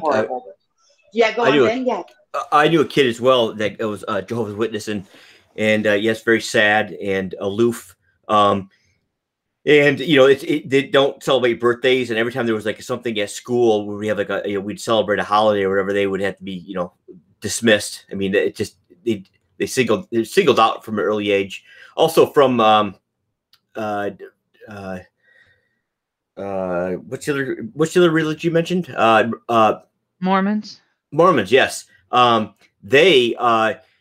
First of all, there's a lot of there's a lot of tie-in with Freemasonry. They have a lot of Freemasonic overtones or undertones in practices, and they also the other thing that in their scriptures too, they have like a lot of personages, peoples, and places that are anachronistic. Like they have like people like Abraham appearing in like, you know, different times, like 1,000 years later than he really actually existed, and they'll name like kings or, you know, great empires that never existed. it just persons and places and things that never existed, and so it's provably false. It's just ridiculous that anyone believes it. I also, thank you, Ben. You actually kind of stole my thunder on what my surprise was. I wanted to drop on Jordan here about some of the connections to Freemasonry and these false religions, um, and leaders of these false religions. But uh, Angel had mentioned where was the headquarters for Jehovah's Witnesses. According to an internet search here, real quick, it's First Kings Drive, Tuxedo Park, New York, is where the world headquarters of the Jehovah's Witnesses are. Jordan, were you finished? I know we interrupted you here, but I want to make sure I let you finish before we go to break. I wasn't, but I can. No, that's wrap up. fine. That's fine. We've got about 10 more minutes here. I'd like you to continue, and then I'm going to interrupt you so we can go to break, and we'll come back and we'll let you finish your presentation. So please continue. Okay, yeah, I'll just use this to wrap up on the Jehovah's Witnesses then real quick. Look, and just so we know, that way when we come back to break, I'll tie it together right now. So there is a link between the Seventh-day Adventists and Jehovah's Witnesses because Charles was actually an Adventist himself, and we'll see more about what the Millerites Seventh-day Adventists believed here. But let's see here. I wanted to go through their plan of salvation. Basically, how do you get into heaven? So you have to believe Jesus was the sacrifice for your sin. You have to learn what the Bible, quote unquote, really teaches. Then you have to repent. Are we shocked that we saw this one coming? That is that we need to feel a deep sorrow and stop practicing sin or practicing anything that would offend God, which you guys are getting into as far as the holidays, birthdays, and all that. And then you have to get baptized and endure to the end. Now, the New World Translation, this was the only thing that I thought they felt was inspired like that. So I'm glad you brought up what you did about the Watchtower publications. But the Watchtower Society actually published their New Testament in 1950 and their Old Testament in 1961. And the funny thing is, you guys won't even find this on Bible Gateway. But I wanted to pull up just a couple things real quick. I'm going to try to just breeze through this quickly. First of all, looking at their New World Translation of John 1:1, where it says, in the beginning, the world, in the beginning, the Word was, and the Word was with God, and the Word was a God. God. Mm-hmm. They also got some flack for Job 6:6. I'm not sure if you guys know this, but they revised it in 2013 because in our version, it says, can that which is unsavory be beaten without salt, or is there any taste in the white of an egg? And their version says, will tasteless things be eaten without salt, or is there any taste in the slimy juice of a marshmallow? So, but they're obviously infamous for using, like I said, anachronistic. Yeah. And real quick, while you're laughing, just a footnote here, which is why I hate these modern Gnostic, blasphemous, heretical, damnable translations. I'm not talking about the people that use them. I'm talking about those books. The NIV is almost indistinguishable from the New World Translation, just so you know. Go ahead, Jordan. Yeah, so that was just to give you guys another huge one, because we know that what it says about Jesus. They say instead of using Jesus as sitting on the throne, or I'm so sorry, now I got like completely jumbled, but basically the fact that Jesus is sitting on the throne next to the Father, they'll say that God is your throne. And another thing they believe is they believe God created Jesus and Jesus created everything. So just going over that real quickly. The other thing is they're very against the cross. They believe in what was called the torture pole. And the problem here is they don't see a difference between the Roman Empire and the Romanian Empire, which was done by Vladimir. But if just check out some of these verses like Colossians 2:14 in the New World Translation, just there's a complete dismissal of history of the Roman cross. But every little cult has their little pet arguments, but again, they also don't believe in hell. They believe in annihilationism. Yep. Let's see here. The big one, the 144,000, the quote unquote little flock, completely ignoring the fact that this is tied to the Jewish tribes. But all I have to say about the name that was the point I was trying to make. Jehovah. That name in our version is actually only used 4 times. And they Mhm. went back and replaced it all throughout. And they actually like in the sections of our King James Bible where it would be capitalized in all Lord, you'll see those translated as Jehovah. But that's essentially my thoughts on the Mormons and Jehovah Witnesses. Those are the 2 big ones that were born out of the 1800s that are still alive today that are just Okay. Let's stop right there because I'm sure you have some more you want to continue with, and I don't want you to start a new one or more information if you've concluded about that. Are you done with that with the Jehovah Witness? yeah. Okay, cool.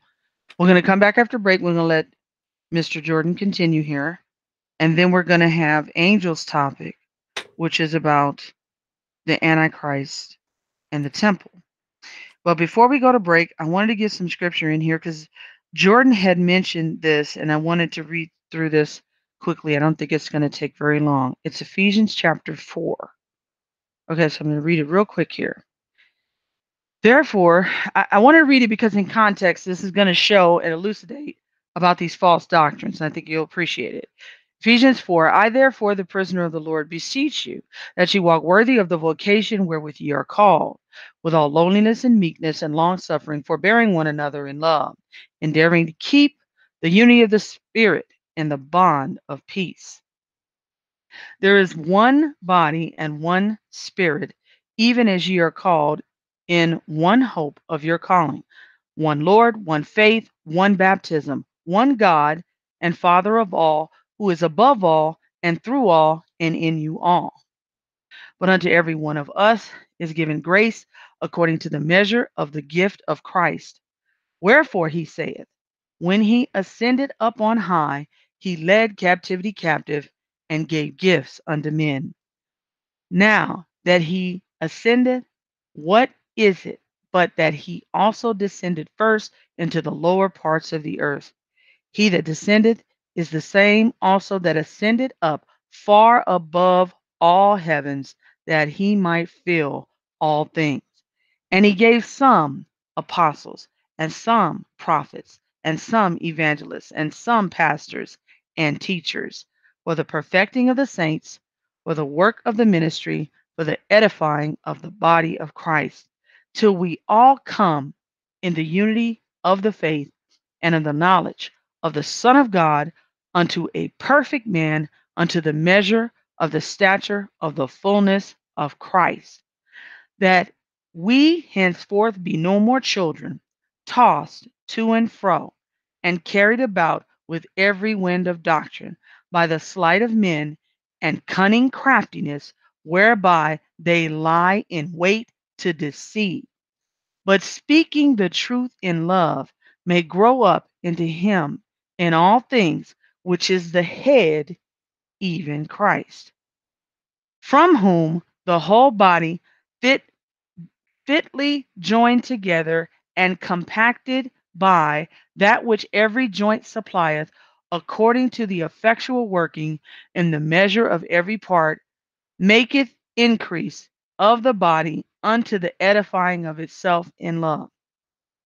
This I say, therefore, and testify in the Lord, that ye henceforth walk not as other Gentiles walk, in the vanity of their mind, having the understanding darkened, being alienated from the life of God through the ignorance that is in them, because of the blindness of their heart, who being past feeling have given themselves over unto lasciviousness, to work all uncleanness with greediness.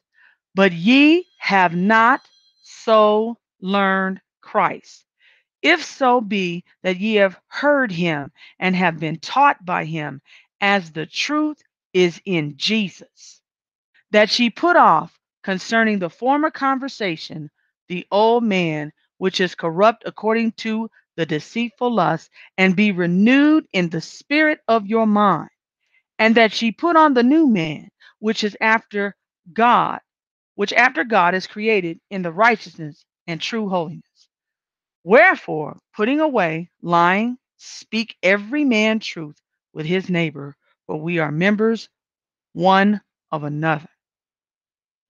Be ye angry and sin not. Let not the sun go down upon your wrath, neither give place to the devil. Let him that stole steal no more, but rather let him labor, working with his hands the thing which is good, that he may have to give to him that needeth.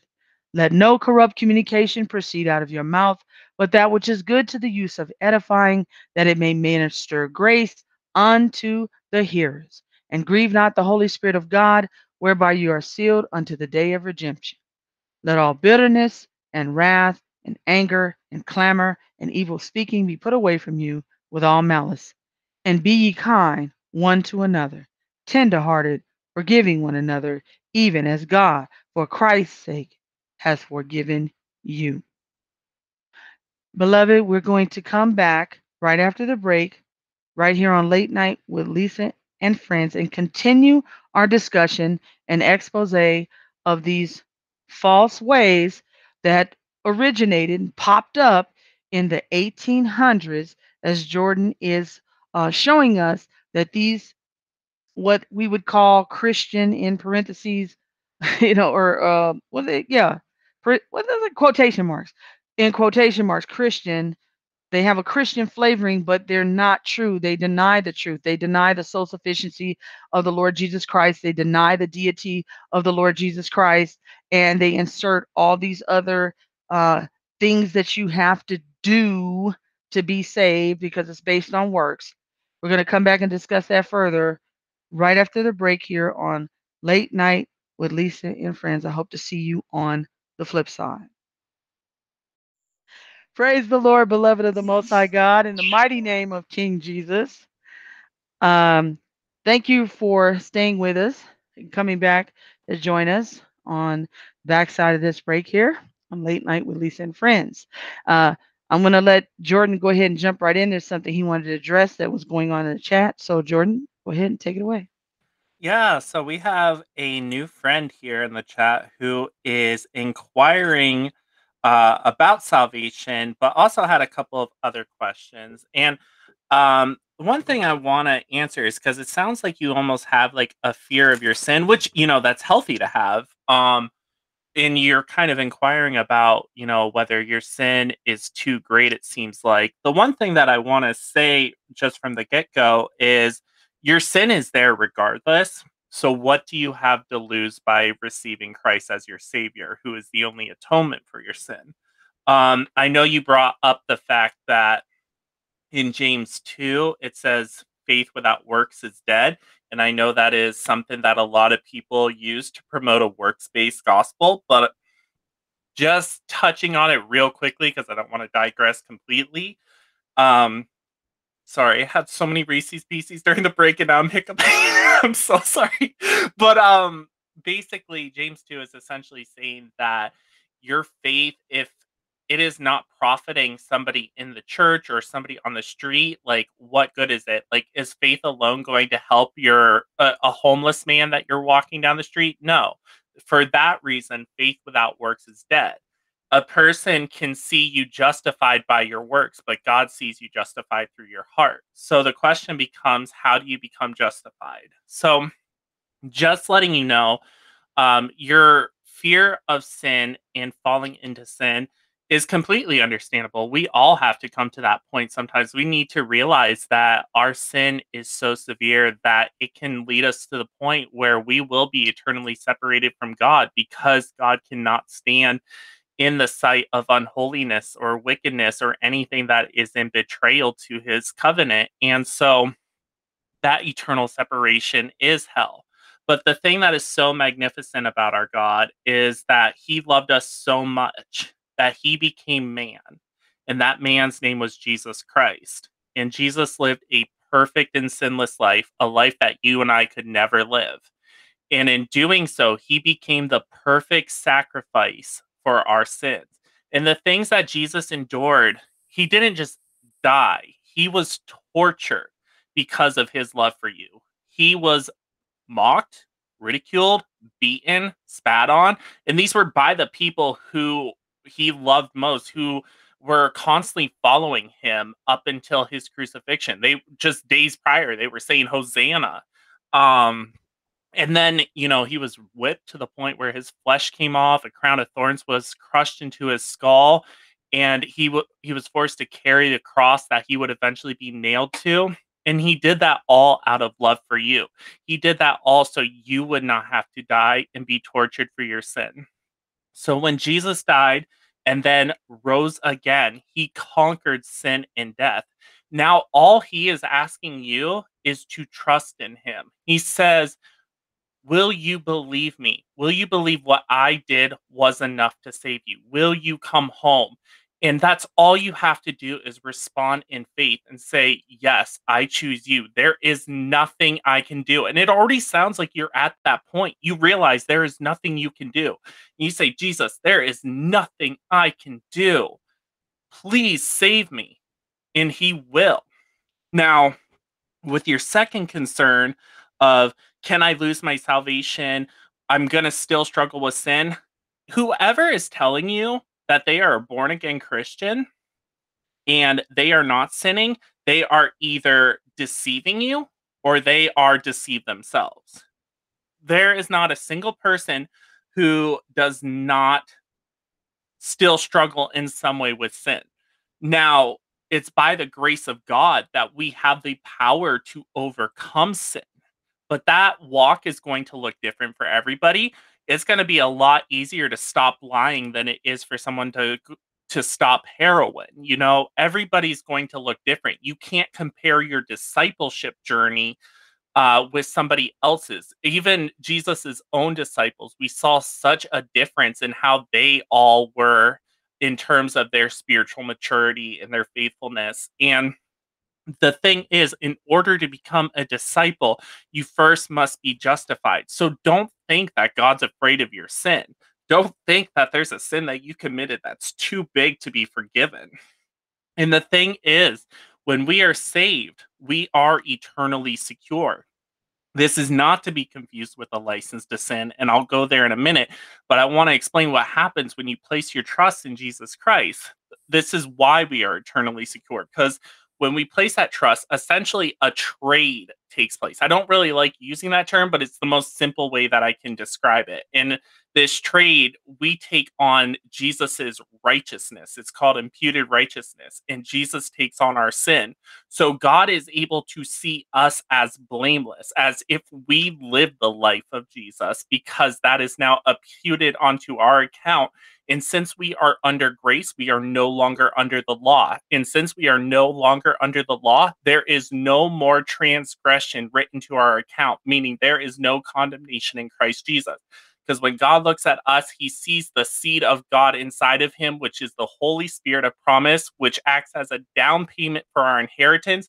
When you look at that Greek word, that down payment is, it insinuates that the transaction must be complete by the person who started the transaction. And he seals us with the Holy Spirit of promise until the day of deliverance. And that seal lets the world know, it lets the devil know, it lets the heavens know. We are a purchased possession of Jesus Christ. We are bought with his blood. Do you really think there is a single power in this universe that has the ability to come and steal something from God? Absolutely not. Part of what also happens is your heart is circumcised from your flesh. That means you are cut off from the consequences and the penalty that takes place in your flesh. Your flesh is still going to die because your flesh will still desire sin, because your flesh still has a fallen nature. The difference is you now have a spirit. Your spirit doesn't desire sin at all. Your flesh desires sin all the time. So now your soul is in between wrestling with these two things it's now confronted with.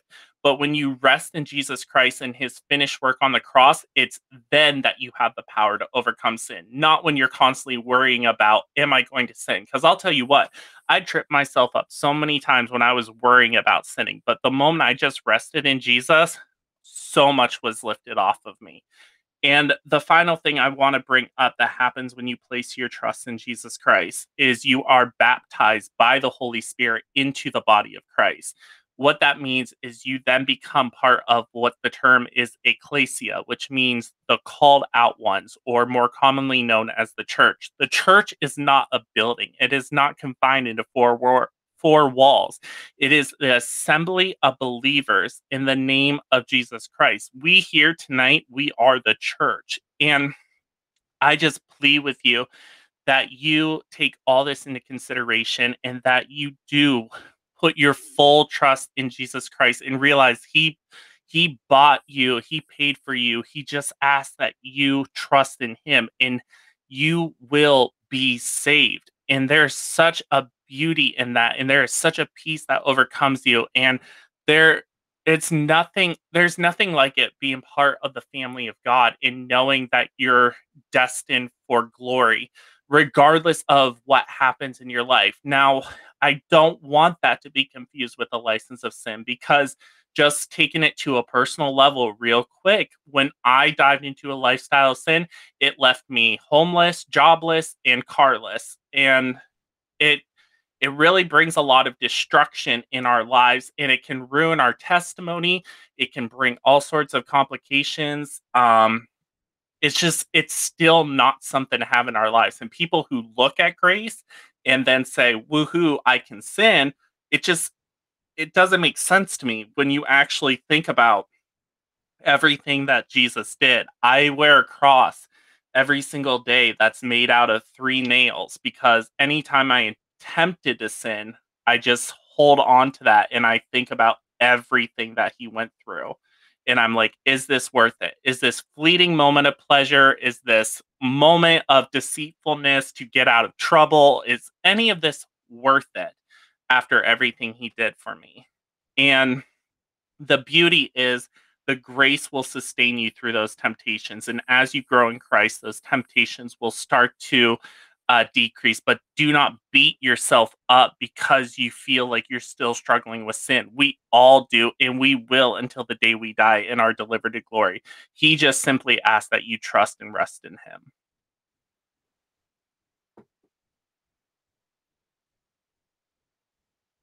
Amen, Jordan. Thank you so very much for that. Would you like to give out your contact information for this gentleman so he can contact you? Oh, yeah, great call. If you want to, actually, let me just type it in the chat for you. But Okay. if anybody who's listening to this back or anything wants to reach out to me, my email is revivalist with an S at the end for Christ at gmail.com. Not trying to plug my own channel. I swear the only thing you have to tune into is that intro video. I also do a gospel presentation, which is only 5 minutes long. Actually, Lisa has it on this channel as well. So you can even watch it on this channel. But just take a listen to that too. And just remember the promise that you have in Jesus Christ and know that he died for you. He wants you. Do not let your fear of sin or consequence keep you. Because like I said, what do you have to lose? You're going to be with sin whether you're saved or not. So what do you have to lose by giving it all to Jesus? Amen. Thank you, Jordan. I appreciate that. Thank you so very much. Okay. Getting back to our topic tonight, which was dealing with these false, heretical, blasphemous, faux, because they're not Christian at all, faux Christian offshoots. Jordan, I wanted you to be able to continue where you left off. We left off talking about Jehovah Witnesses. I wanted to make sure you concluded your thought on that before you moved on to the next one. I did, yes. Okay.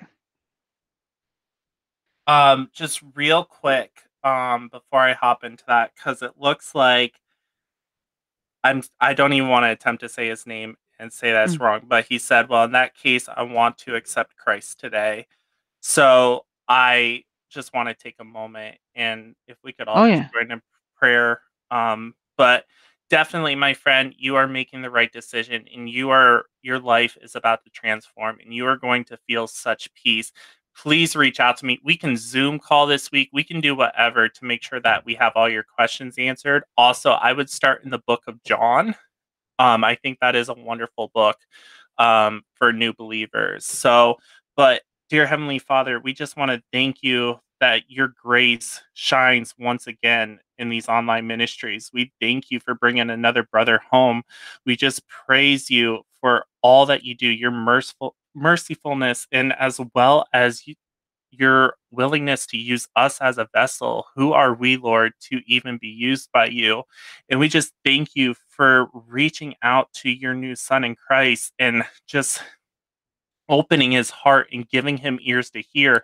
We thank you for his humility, that he was willing to see the severity of his sins and realize what it is that he needed to accomplish that freedom from sin. And it's not what he can accomplish, but it's all about what you accomplish. And we just pray, Lord, as he goes into Resurrection Sunday tomorrow, that he will even fully understand more.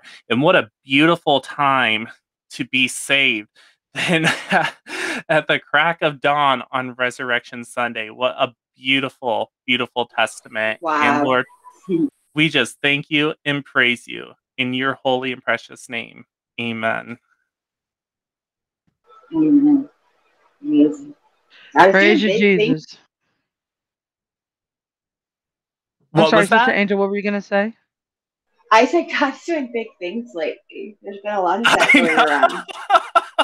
You know, Thank you, that's it's Jesus. just amazing. Thank you, Lord.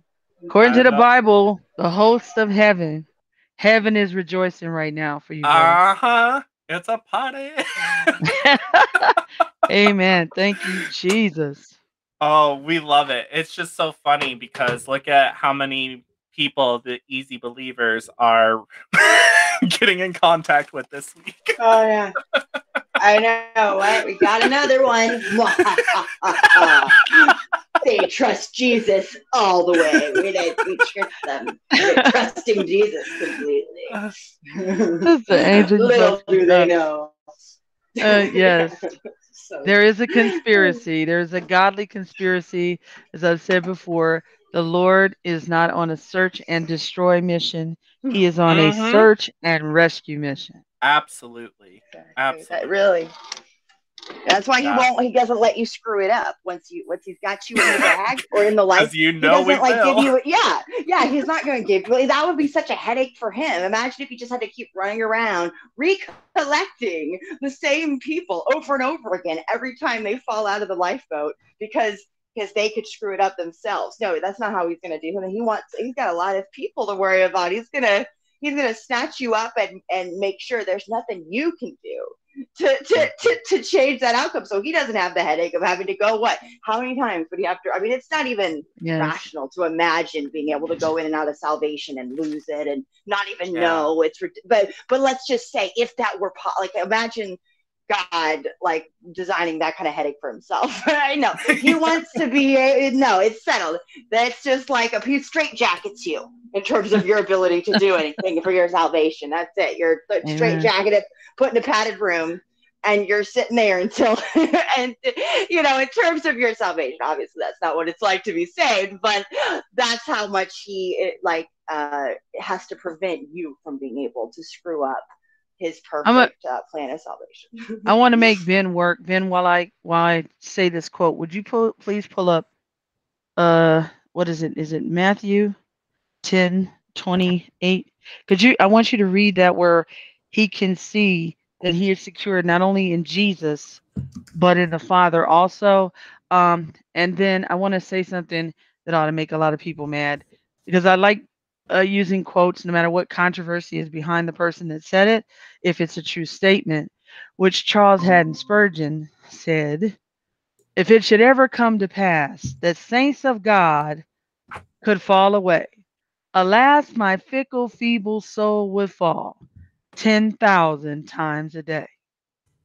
So we all know, those of us who understand eternal security and understand who Jesus is and what he has truly done, not what's been misrepresented by like a lot of these false religions we're talking about tonight.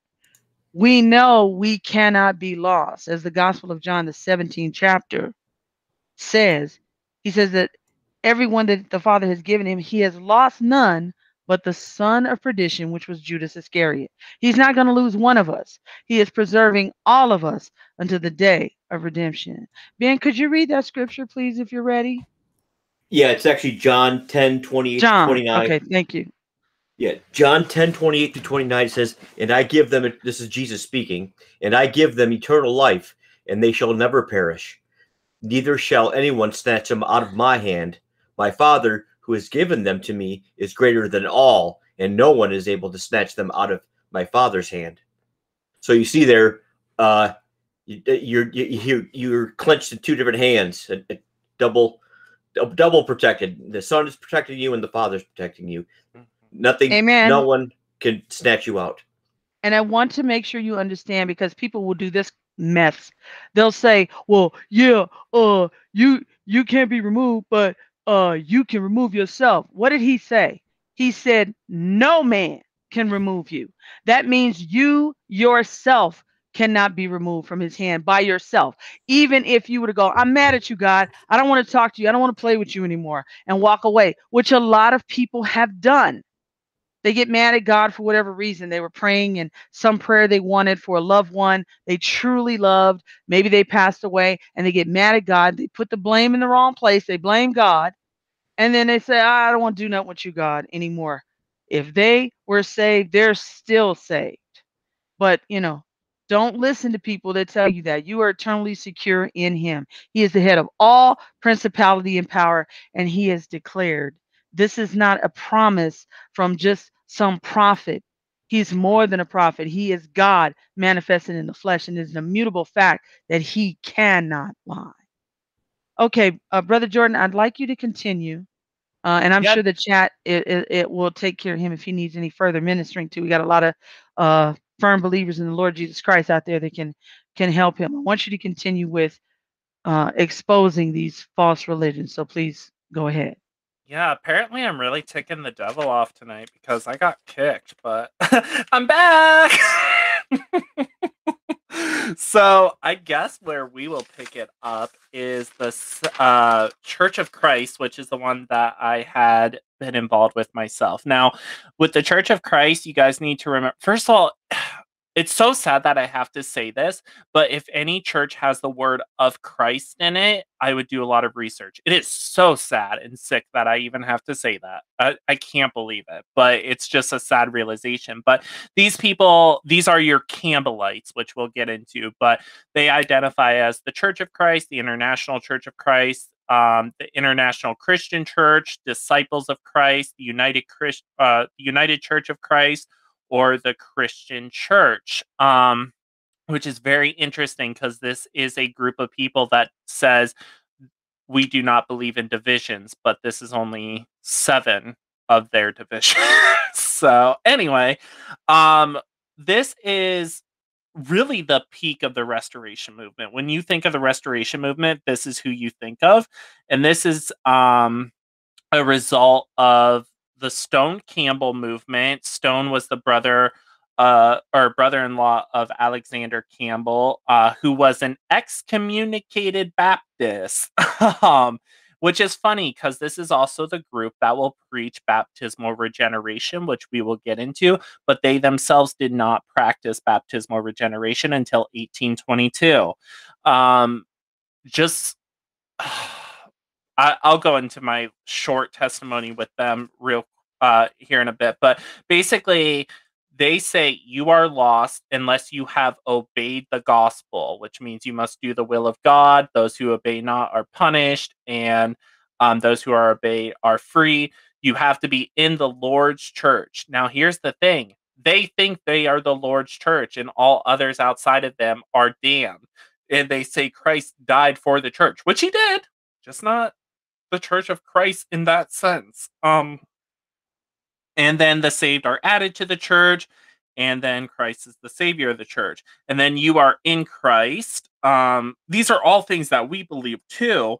But we'll see here how their plan of salvation differs, because it's all about becoming a quote unquote faithful Christian. So they have a 9-step process of obeying the gospel. First of all, there's God's part, which is God sent his son, Jesus shed his blood, the Spirit was revealed to the world. That's it. God's part's done. Now it's our part. We need to hear the gospel, believe the gospel, repent of our sins, confess faith. We need to be water baptized and then remain faithful. This is how serious it is, guys. When I asked, there's a kid that I just talked to. Again, this was the church that screamed at me a couple of weeks ago because they lost their hopeful convert. Because even though it was 3 verses 1, it was very easy to shut them down. And the thing is, when I asked one of their members, let me ask you this, do you trust in Jesus wholeheartedly? And he said, yeah. And then I said, okay, so if you put your trust in Jesus Christ, and then on your car ride to your water baptism, you died in a car crash, would you go to heaven or hell? And his answer was, I don't know. Then I said, then you're not trusting in Jesus Christ. It's just so sad. They mix the salvation with their discipleship. They mix what Christ did and what we are supposed to do. There is no assurance about, there is no assurance in the salvation. It's not about him. It's all about us. And that's just mixed up theology because we know that it's all about him. That's why he gets all the glory. And to make it 3 steps for God, 6 steps for men, who's getting the glory there? And this either creates a spirit of pride or a spirit of condemnation. And just so you guys know, like, the Church of Christ is pretty prevalent in society. Like, your Duck Dynasty characters, those are your Church of Christ people. And look at how influential they are even to this day. Their show's not on anymore, but Sadie Roberts, she's out there. I love her to death. I feel so bad talking trash about her. I love her so much, but she doesn't follow proper doctrine. Their own grandfather just had a meeting with, I don't know what they're called. They're the people who are like right under the Pope. Flew out and talked to them. It's just, it's such a, so many celebrities are involved with the Church of Christ. It's either them or Scientology, but we're going to stick on them. So the whole idea here is they view that the New Testament was not Jesus Christ. They view that Jesus Christ brought in a new set of laws. And these laws include water baptism. You must attend church. You must be baptized by a member of that church. You must partake in the Lord's Supper every week, or you are no longer part of the church. And then you're not allowed to worship with musical instruments. Like, first of all you restored there was not the New Testament church. You just restored Romanism and took away their musical instruments. Second of all, this whole thing about musical instruments, they're like, oh no, that's a sin. And they misconstrue a couple of verses to make their case. They say, you can't aid to your worship. Okay, well then you need to get rid of your pews. You need to get rid of your projectors. You need to get rid of your hymnals. You also need to get rid of that pitch pipe that you use because that's technically a musical instrument. But all it is legalism. They often go to Matthew 7:21 and 23, and they'll actually say these words. They'll say, Jesus was a legalist. And then right below that, they'll have Matthew 7:21 through 23, which is complete misuse. And it's actually talking about them. It's those people see. Now I feel like I have to say something about that real quick because now we have a babe in Christ and I don't want to I don't want to throw him off. Basically with Matthew 7:21, let me just open it up real quick because this is one, my new friend, that they will throw out at you. So I just want to go ahead and equip you real quick with that since we're talking about it. Matthew 7:21, 7:21. Okay, perfect. So looking at 7:21 through 23, not everyone that saith unto me, Lord, Lord, shall enter the kingdom of God, but he that doeth the will of my Father which is in heaven. Many will say to me on that day, Lord, Lord, have we not prophesied in thy name? And in thy name have cast out many devils, in thy name done many works, and then I will profess in them, I never knew you, depart from me, ye workers of iniquity. Please email me if you have further questions beyond this. I'm just going to do a brief rundown just so you know what this is talking about. The will of the Father is to believe on Jesus Christ. Therefore, if you do not believe in Jesus Christ, you are not saved. So therefore, Jesus cannot know you. It does not say that I knew you at one point and you lost your salvation. It says I never knew you. And you can't say that it's because they weren't doing good works, because tell me the last time you cast out a devil, because I never have. So they were doing good works too. It's their good works did not save them. So that's a very, very brief rundown of that verse, but please reach out to me. Don't let people misconstrue that. So it really is just a religion of no assurance versus perfect assurance. Just giving a brief rundown of my testimony and my work with the Church of Christ. When I was in Tampa, Florida, I had an encounter with them. They said, "You want to come to a Bible study?" I said, "Yeah, I definitely want to go to a Bible study," because this was in a season of my life where I feel I had drifted from the Lord.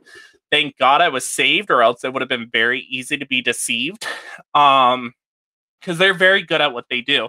They have this workbook that they work from, which they don't tell you about. They just tell you it's a Bible study, but it's literally a probing of you, your life, and a re-washing of your belief system. And I found the workbook online. It's crazy. I was like, wow, I did this Bible study to a T, this quote unquote Bible study.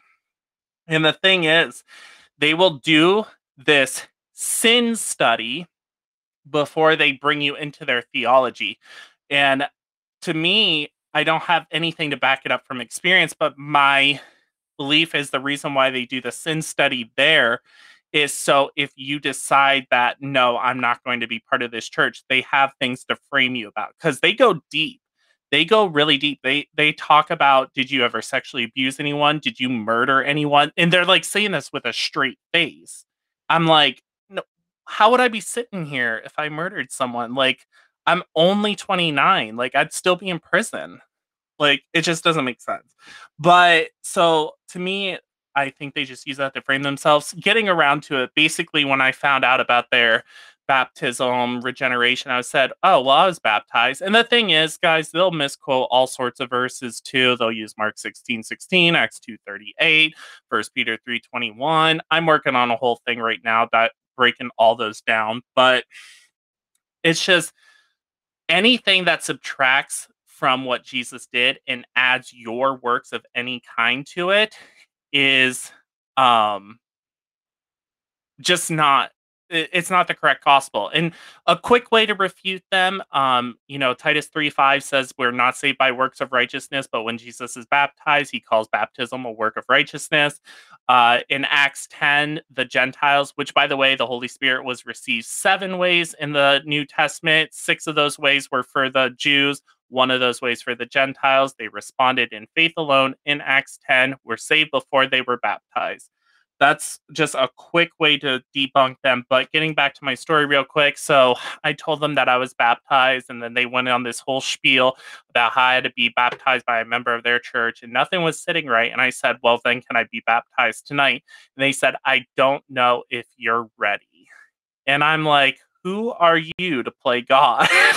And this, I'm glad it happened, because it really sparked my whole wow, we all don't believe the same thing about the Bible. And it's a huge reason why I have this ministry today, is to put these heretics in check. So that's them. The last group that I'm going to talk about is the Seventh-day Adventists. This is found by Ellen G. White, the quote-unquote prophetess. They emphasize a lot on biblical prophecy as well as diet and education. The thing is, most people don't realize how much the Seventh-day Adventists influence our world today with hospitals, universities, televisions. They also bring members in through prophecy seminars, vegetarian cooking, and no smoking classes, but they don't have their name attached.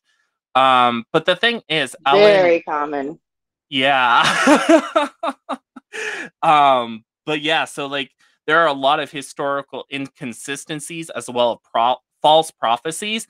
And this is what I was going to bring up with the Jehovah Witnesses. This man, William Miller, he had a following called the Millerites and predicted that Jesus would come in 1843. And then when that failed, he predicted 1844. And this is what's called the Great Disappointment. And the Great Disappointment is basically all these people just ended up in a complete state of emotional distraught when Jesus did not come. And so with Ellen, instead of admitting she was wrong, she claimed to have a vision from God. And this is what she said. I have seen that and by the way, all my notes completely crashed when my computer did that thing. So I don't have everything pulled up that I was originally going to pull. But I do have this quote written down. So she claimed to have a vision. So I have seen that an 1843 charge was directed by the hand of the Lord and that it should not be altered, that the figures were as he wanted them, that his hand was over and hid a mistake. She said God hid a mistake that he made in some of the figures. And for the Seventh-day Adventists who may be watching the back, oh no, you're misquoting her. She never said that. Go to Early Writings, page 74. It's right there. She also married a man by the name of James White. Do with that what you will. But the Bible also warns against the quote unquote false prophets. Well, I shouldn't say quote unquote. They are false prophets. I'm just really in the mode of saying quote unquote because I'm quoting all these heretics. But their ministry is so focused on the second coming of Jesus. But we know that some of her prophecies, just to give you an idea of what she predicted that have not happened. Well, first of all, Jesus would come while she was living. Jerusalem would no longer stand, even though that's been being built up since 1940, something like that. We just came across a big anniversary for them. Also in 1862, that was supposed to be the downfall of the US. So clearly she did not know what she was talking about. To give you an idea of some of the vision she had, some of her vision, she actually had a meeting with Enoch. She traveled through different worlds with wings, and she had a gold ticket to get in and out of heaven to speak with angels. She was also very racist, which is another common theme we are seeing in these cults. She said that people who are of color are a crossbreed between animals and humans. There was also this thing called the Midnight Cry, and those are who rejected Miller's movement, which thus the Seventh-day Adventists, the whole Advent movement. They had these what they call shut the door verses, which are just quotes they use from Ellen White because she was the prophet of this religion. And many of them will claim that Ellen White is not on par with scripture, but she is. But let me see here. Where was I going? I just said something. Oh, Midnight Cry. The shut the door verses basically are for those who reject Seventh-day Adventists. They basically say you are no longer saved and you cannot be saved. Even if you decide to come back, you're gone. So it's a real big scare tactic. Then they also have the doctrine of investigative judgment, which basically says there's an angel assigned to each of us that is tracking every move we make, and we will be held accountable for wasted moments. So if we do anything leisurely, that is a sin and it will be taken accounted for. I don't have it in front of me anymore because my computer literally crashed. So my apologies, but they have what's called the Clear Word Bible, which was published in 1994, which was just a way of supporting Ellen White's theology. I have Daniel 8:14 written down. I don't know I had it pulled up in front of me. I don't know why I had that written down. So just go and search Clear Word Bible Daniel 8:14 and pull up your regular version of the Bible.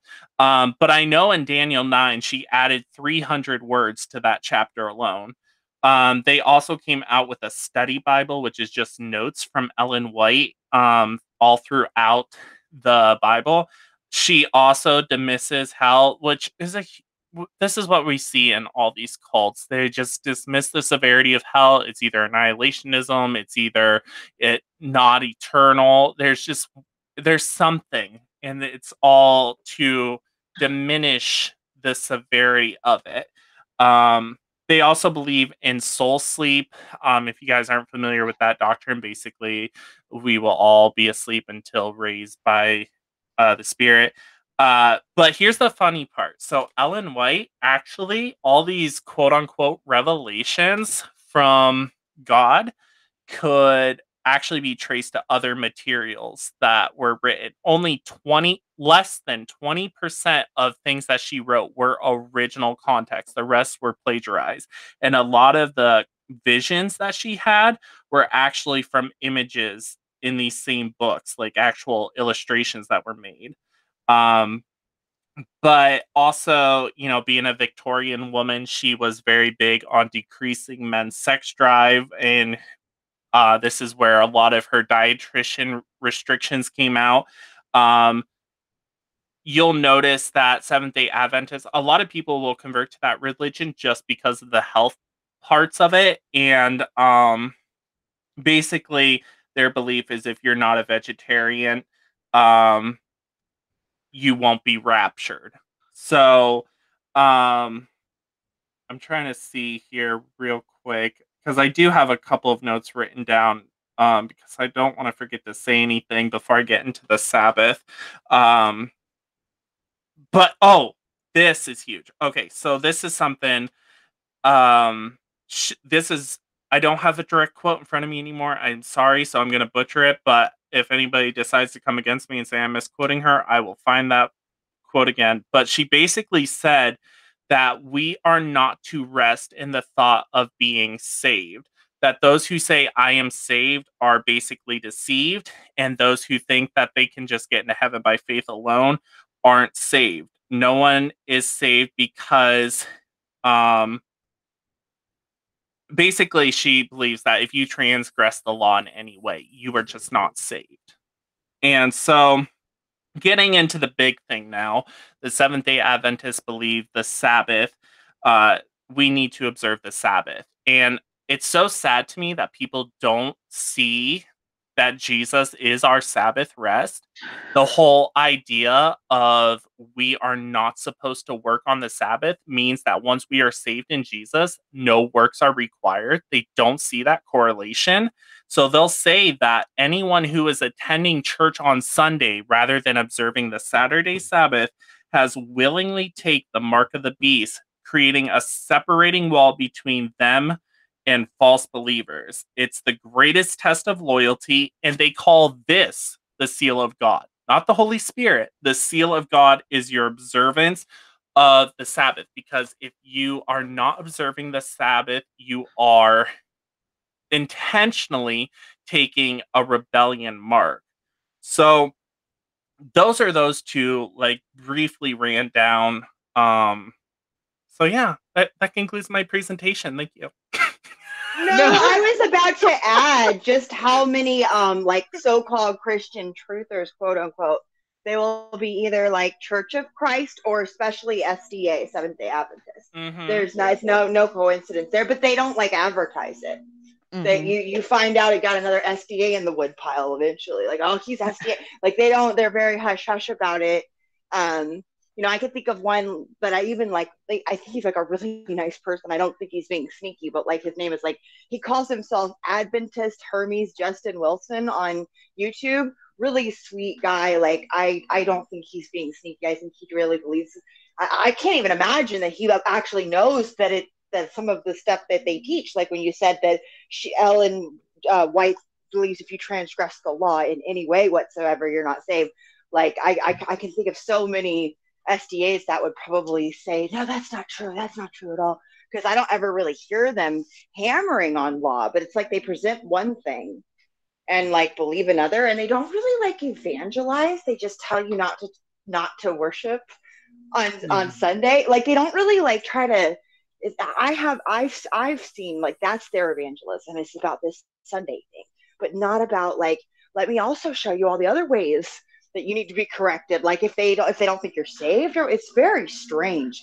But the United, the Church of Christ, like that was the place that I was taken once when I was 10 when I spent the night at a girl's house, and they made me go to church next morning when I learned about like the mark of the beast and all of this stuff, and like the big grand conspiracy, like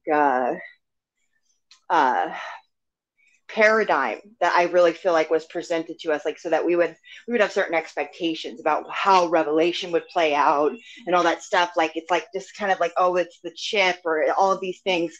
I heard that in the Church of Christ, and I had never heard another Christian talking about what they were talking about, which now is so common. I'm not saying that like fundamentally it's something wrong, but I just felt like that was interesting that they are very charismatic in terms of like they'll grab you as something that seems really true. Because I never forgot that day, even though I was an atheist and I was very bitter and resentful. I knew when I was in that church, like, now I'm not saying that all of their interpretations about how it's going to play out are accurate, but somehow like I knew that like this revelation thing was going to come true, like that this is true, like that was real, and it hit me really hard. Like I couldn't believe that the day that I was taking it, they just so happened to be preaching on like the most heavy thing imaginable, but like it stuck with me. And if that's like, you know, besides the things you described about how they, which by the way, the whole like, have you ever committed murder thing, just because you committed murder doesn't mean that you were convicted. They probably really expect that you would tell them about a murder you committed that you hadn't been caught for. You know what I mean? Like that's Angel. Yeah. I'm sorry, I have to interrupt you. Okay. You didn't know this because you don't have chat because she's on her phone. But Jim the atheist came back into our chat tonight. And he said that his heart is ready to hear about Jesus. And he wants to know what he has to do from this point forward. Since you are our former resident atheist, can you please speak to him? Yes, Jim. I mean, well, there is no doing when it comes to actually being saved. It's really about this moment of realization when you realize that Christ did what he said he did, and that what that means is that if once you've acknowledged this, basically just that you've acknowledged the truth about like this whole situation, that basically God, he fixed it for us preemptively before we were born. He took care of it, you know, at the cross with Jesus. Once we really actually believe that, we're saved. That's all you have to do. Now, as to like what you need still to like understand in order for you to be like absolutely sure that that's correct, that that's actually the ultimate reality of all things, that's a different story. But there's no doing involved. It's something that happens in your heart. I can't say for sure when I got saved. I don't have like a date, because it was like this process of like realizing that the Bible was true over like a week period primarily. And I just know the night that I spent all night just talking to God, crying my heart out in a way that I can't even describe, not in a sad way, but just remorse, like realizing, wow, you've been like reasonable this whole time, that I have disrespected you and doubted you and been bitter and resentful toward you, even though I claim not to believe in you. And you've been there, you've been in my corner the whole time, and you get it. Like you get everything. You get every part of me that nobody else could ever get.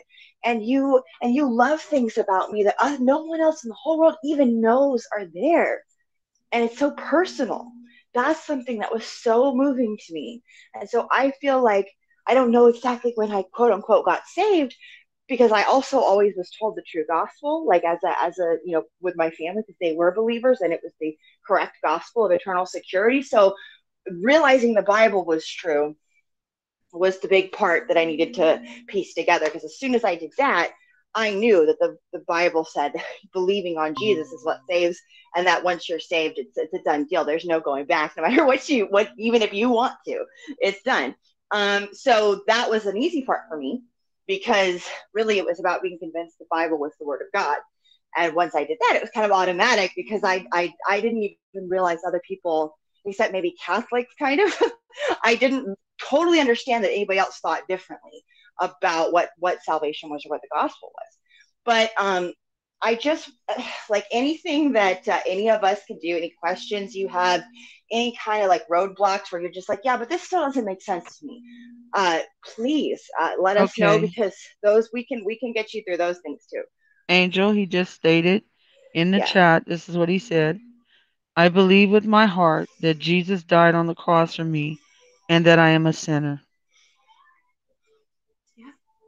It's really that simple. That you believe he died on the cross for you, and what did that accomplish? It accomplished you now have his vicarious righteousness on your account.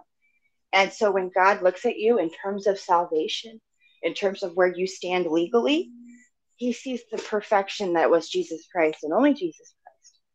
And you to hold you accountable would be double jeopardy. You cannot suffer the eternal consequences in terms of heaven or hell for your sins. You're with God forever. You're guaranteed a happy ending. The happy ending that like we just inherently all long for as people, from the day that we can, form our first memory. That's what we're really looking for. And because I hear people say they believe that Jesus died for them. And I think it's even more important. Like, so what did that death accomplish? Because that was the part I didn't understand, even as a kid with a family of true believers. I didn't understand that part. And that is just a huge step, though, considering where we were last week. But I knew, it was 2 weeks ago now. You were honest, though. Like, you had a humble heart. You weren't just trying to win arguments. You were being very genuine. And so I wasn't really worried about you once I realized that, because I know what God can do with a heart like that. It's really getting them to that point. That's all the battle, is when he gets you to that point where you're honest with yourself, and you really just want to know the truth, even if you're still angry and resentful and confused. It's just that it's like a humility. It's not a work that's required for salvation, but it's a fertile ground for salvation to occur. And so I saw that in you, and I had a good feeling about where that was going to lead. I think we all did. So it's just amazing that you're here, and amazing that you actually, chose to work all of this out, and let us participate in that, and the chat, like you did it so publicly, and it's just really, I got another kind of amazing move of God that we've seen in the past couple weeks. And I love it. I am sure other people have something to say too, because we were all extremely touched by Jim's situation. Yeah. I had told him I had been praying for him the last several days since he was in the chat before, because I kept checking my email to see if he had contacted me so I could forward it to you as promised, so he could ask whatever questions he wanted, and I hadn't received it. So when he came in the chat just now, a little while ago, my heart leapt. I was like, oh, praise God, he came back. And then, he's listening, and he says, he understands, it makes sense, his heart is ready. So who wants to lead him in prayer to Christ? Says his heart's ready. This is a formality, but it's a good thing. It's helpful. We don't want you to think the prayer is what saves. Right. Absolutely. That conclusion you're arriving at right now. But yeah, somebody else who's better at that than me, Lisa, perhaps, or Jordan. Ben and I are not the best when it goes to that. I Jordan, can lead in prayer. I'm gonna put you on the spot, Jordan. I've worked hard enough tonight. You go ahead. Yeah, no, most definitely. I think it's just amazing to see, because I was just asking you the other night, Lisa, when we were on call, I'm like, have you heard from him? Like, it's really he's been on all of our minds all week. So this is just so amazing. But I wasn't worried, because I felt like I just had this, I don't know if it was something God kind of gave me peace. Like I knew he was going to be okay. I knew he was going to get it. I just knew in my heart, like I wouldn't have been worried to find out he hadn't emailed you.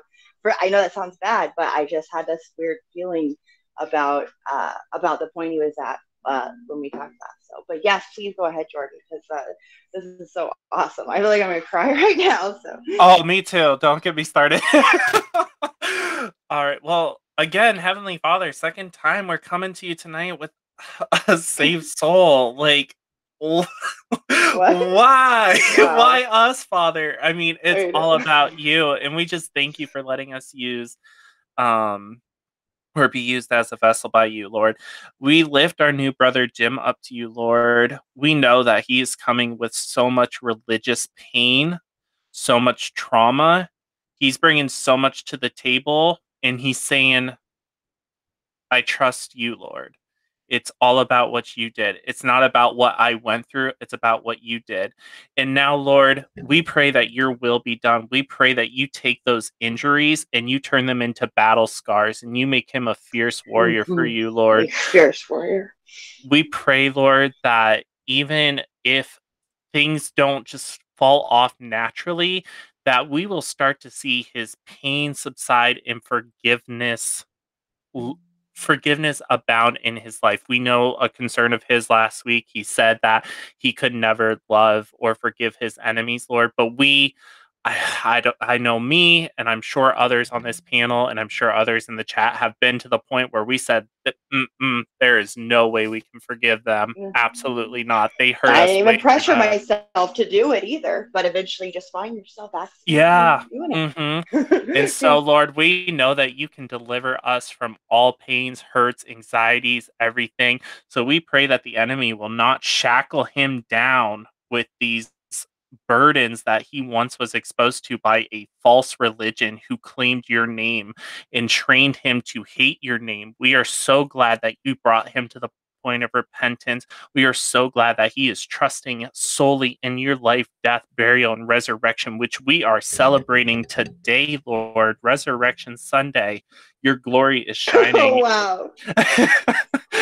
Your Wow. glory is so magnificent, Lord. And we just pray that Jim will feel the need if with these new inquiries, where to start, what questions need answered, that he will reach out to any of us and that he will continue to tune in to this fellowship, Lord. We just pray that you will strengthen him and that you will just help him grow in his faith because we know that the enemy is so angry at us tonight, Lord. But we know heaven Yeah. is rejoicing. I can't even Oh wow. imagine what's happening in heaven right now because I know we just feel it in our hearts and it's just like, man, I could do backflips. But I'm Lord, so we praise astonished. you and thank you. We thank you for our new brother in Christ, and we just pray that you will nourish him up with the milk and help us be able to move him on to the meat. In your holy and precious name we pray. Amen. Amen. Oh, that was so beautiful. Yeah, it's wow, this is really moving. But I just it's like we have a new baby in the house. I just got done thinking about that. Like when you call the baby Christ in the chat, and I realized how moving that is. When you have a newborn baby, it's almost you can't wrap your head around it. And I just Mm-hmm. think back to that point, the transition that my salvation marked in my life, like how things have changed since then, and the peace that I have. It's not like we're none of us. Listen, I'm gonna curse here, but we all know we ain't shit. All right, this isn't about like, wow, we're so glorious that we're saved forever because we're just that great. We can do nothing to go to hell because we're so awesome. It's not. It's that's how awesome God is. We're just that confident in His kindness, His love, and His mercy, and His perfect justice and fairness that He would not have, like the Bible would look nothing like it does if there were some way that we could screw ourselves up out of salvation. When the Bible, it appears to say you have to just believe on the Lord Jesus Christ, right, over and over again. That's how good God is. He is. His mercy is limitless, and his and the more you walk with him, and I don't mean like in a holy pious way, if you walk like living your life acknowledging that he's there and he's like literally watching you, he's in it with you every day. That's what I call, what I mean. I say when I walk with God, it's just my relationship with him, right? And I tried, there's no doubt in my mind, it's 100% real. It's not my imagination. because I was never the type that could have imagined God was real. I couldn't understand how other people could really believe God was real, right? Consciously, because I think subconsciously I always knew. Because you don't get angry at somebody you don't think is real. I've never been mad at the tooth fairy. I don't care about the tooth fairy, you know? Only time I was ever mad about something like that was when I realized that my parents lied to me about Santa when I did my sting operation at 4 years old. I think 5 years old, when I stayed up and watched them all night. But I've never been mad at an imaginary figure I don't actually take seriously. So, I'm so excited for you because I know what it is to be lost and to not know for sure the truth of anything, and to think there is no way to know the truth of anything. Ultimate truth, I mean, where any of us end up or what any of it is for. And I'm just so happy for you because your burden is about to be lightened, Jim. It's a night and day difference once you really know God and you really know that He loves you enough that He's like going to all of those, the deepest, darkest fears that we have, especially as atheists. Amen. None of those will ever come true. I could see a demon in my room as I'm going to sleep nightly. So we're just talking about this and rebuke in the name of Jesus and just go right back to like it's not even a big deal. And you weren't a believer yet, right? You weren't a believer at the time when you said the first time you did that? The first time, yes. Now I did not roll over and go back to sleep. I was awake. But now, as a believer, which this crippled my whole life, is this fear, even as a child, of things going bump in the night and, even specifically demons. And I had sleep paralysis too.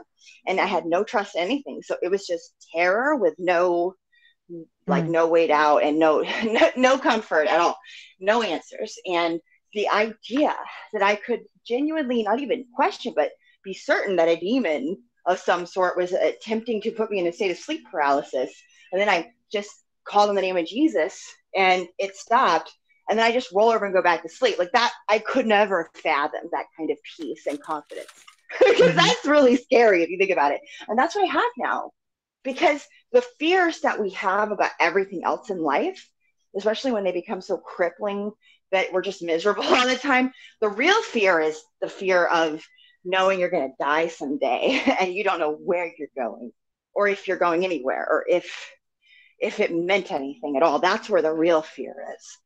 It augments and exacerbates everything else we experience in life, especially our generation and the modern unbelieving person. We're just basket cases and it keeps getting worse because it rots your sanity. Like at least 100 years ago, people were lost, but they generally had the sense to know well enough that there was a God, right? So they were starting off a little bit more sane in terms of their worldview and how they understood things. And we see the further we get away from that point, it's just chaos. People are useless and broken when they're, like around my age, or, Gen X, millennials and under. It's just, because they have no foundation. And the foundation that they do have is just lies and sand. And it crumbles at the slightest challenge. And it never comforts them as they lay down to go to sleep. And that, not really. And so what they do, they take pills. Most of them now, they knock themselves out with drugs. Because what else? That is the logical thing to do when you don't think God is real. I truly believe that in a world the way we see it now, it's perfectly logical to just take pills and drugs and just numb yourself until your inevitable meaningless death. If that's the way you see things. And so that's what they're doing. And it's a sea change, just this moment. And God's gonna have so many little things in store for you where you're gonna realize like you were really always there. You really do know me, and you're like a best friend and a dad, like, but times a million, better than anybody could ever imagine, like all rolled into one, and so much more. And it's not imaginary; it's actually real, and He'll show you that in just the exact ways that you will understand. I can't even fathom how He'll do it, but I know He does it for all of us. And I'm just so excited. I'm just so excited for that. And I'm just so relieved for you, Jim. Yeah, I wanted to read something real quick, and then I want to give you your opportunity, Angel, to talk about your subject tonight. Jim said to me, directed at me for the Most High, thank you. I appreciate you. I want to apologize to you and the panel last week if I came across as arrogant and prideful. I was just angry at my abuser. Jim, I already knew that, sweetie.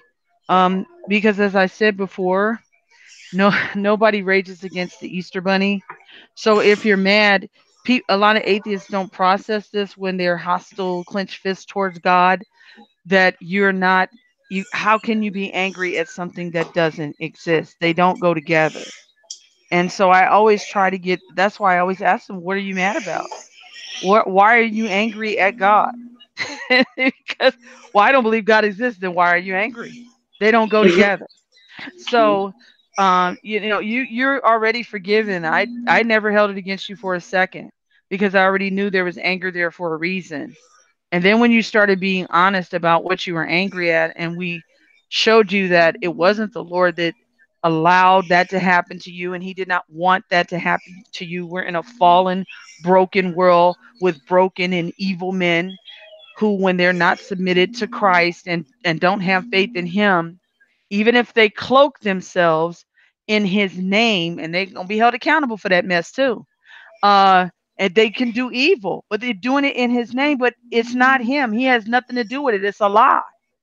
And so I'm glad you were able to hear us and listen to that, and let the Lord minister to you, because the Bible says no man can come to the Father unless the Holy Spirit draws him.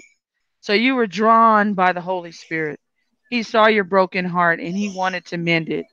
And the Lord Oh will yeah. mend it. Even if it hasn't happened yet, it Yeah. will. So Okay? We all have had our hearts mended in one way or another from some form of brokenness that we had growing up or living life in this fallen world. You're not alone. Okay. uh, So and you please, know what? For the part of you that's vengeful, this is the best revenge you could get on the people that would cloak themselves in the Word of God, and do yeah, these the things to children intentionally so that they will turn from God. absolutely. The devil did not want you here. He did not want no devil in hell could stop you from making a decision for Christ. So we thank the Lord for you. We thank the Lord that you came back, and we thank the Lord for your continued healing and blessing and growth in Christ. And we know that will happen. Stay connected to Christ, get into His Word. You have Jordan's contact information. You have mine. Please do reach out to us. We want to make sure that you're properly discipled and grow in faith, and that will happen. Praise the Lord in Jesus' name. We're gonna be praying for you too the whole way, Oh yeah. Oh yeah. Sister Angel. Hmm. We're getting to you, girl, with your topic tonight. This one, I Oh, know we had a it full pales in broadcast tonight. comparison to what's happened Oh, already. oh, it does. It does. It's nothing more important than what just happened with Jim. Praise the Lord. But I did want to give you your opportunity to speak on it. Um, Right. what what is your topic tonight for our listeners? Well, so it was kind of like a twofold topic, but I think we'll just do the first. It wasn't really, they weren't like two connected things. There's just two things I was going to talk about. But I think this will be perfect because it's probably be brief because you and I already worked it out when we were talking that night. But I recently was very disturbed because I had watched a channel called On Point Preparedness, who uh he used to subscribe to me. I know, at least to me, and so that means he's seen our show and stuff, and he has very clearly been inspired by things like almost verbatim that Ben has said, and he would cover it on his show next after we talked about it. So I know he watches, so I'm hoping he hears this. He has me blocked on his channel for some reason. He does not believe in eternal security. So but I don't know, some of you might remember the talk Ben gave on like the idea of spiritual nakedness. Well, wouldn't you know it, like within just a few short days after that broadcast, which was a very strange subject, this guy did a whole like hour or something long talk on just poorly mimicked thing that Ben had, the exact very unique insightful things Ben was saying that day. Now he has recently said that he believes that the proof that we can lose our salvation is the fact that the Antichrist will sit in the temple of God and declare himself to be God. And that the Bible specifically says the temple of God, meaning the body of a believer. Like that our bodies as believers are the temple of God. And so if the Antichrist is going to sit in the temple of God, it must mean he is going to replace the Holy Spirit in us. And only believers, in his argument, count as the temple of God. Right? Only our bodies. It's not a lost person is the temple of God because they don't have the Holy Spirit. This is what he argues. And it was clever. Honestly, it was clever because I knew it was wrong. I just didn't know exactly why it was wrong at first. And I can only imagine the people he's shaking with this, because he also didn't go into it very much. He just kind of broached the subject and said about as much as I've said to you. And he just kind of dismissively, oh, poor OSAS believers, they're going to get really upset when they hear this. This is a divisive subject, but as if he just had a slam dunk argument that proved that once for all, that of course we can lose our salvation if saved believers are going to be indwelled with the Antichrist, if that's the abomination of desolation. So I wanted to talk about that. And I really wanted to hear Ben's thoughts on it, especially because he is just so he is so well studied. He slices and dices a lot of stuff from scripture where he's just got it all. He literally has like a vast notebook on his computer, like notes, so just crazy amounts of research he's done. And I was curious what he'd have to say, especially considering this channel did an homage to his observations on like spiritual nakedness not too long ago, and now he's coming out with this, which I hadn't ever heard anybody else really claim directly as proof that eternal security was not true. But me and Lisa had discovered, a multitude of problems with his, with what he was implying, or, even directly stating, the ramifications of what he's saying and how crazy it is. But I want to hear everybody's initial thoughts on this idea before I go any further.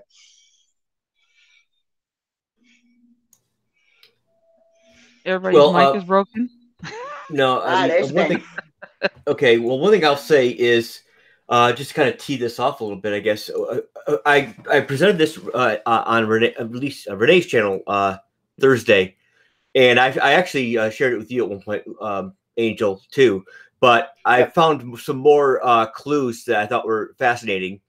And there's like I said, in 700 roughly 700 AD, Sargon II. There was Sargon I. Sargon II is, I guess, his son. Actually, I don't think it was his son. I think they were separated by a few hundred years.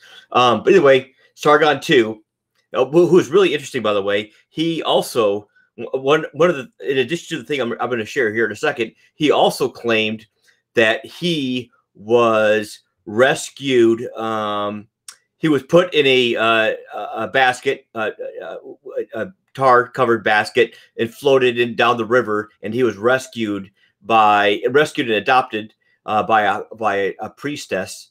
So there's a lot of similarities with Moses' story, but there's one here that I think is fascinating, and I don't see anyone make this connection, and I think it's very very significant. It doesn't necessarily, it kind of tangentially touches on the subject you talked about, Angel, but I'm just going to read it here real quick. It's a cylinder seal of Sargon II, and it says, in the month of Abu, the month of the desert of the re-god destroyer, growing cultivated vegetation, when one lays the foundation platform, so that foundation platform, keyword, for the city and house, the keyword. I laid its foundation, walls, another keyword. I built its brickwork. Again, I built it. He's the builder, he is the bricklayer. That's what the Freemasons believe in. And I see a lot of, I believe, Nimrod, Sargon, I think these are all types of shadows for the Antichrist throughout history. And what's really interesting about Sargon too, is if you look at him, there's a statue of him. I think the only existing like bust of his face, one of his eyes is like busted out. And again, the Bible talks about the idol shepherd with the darkened eye.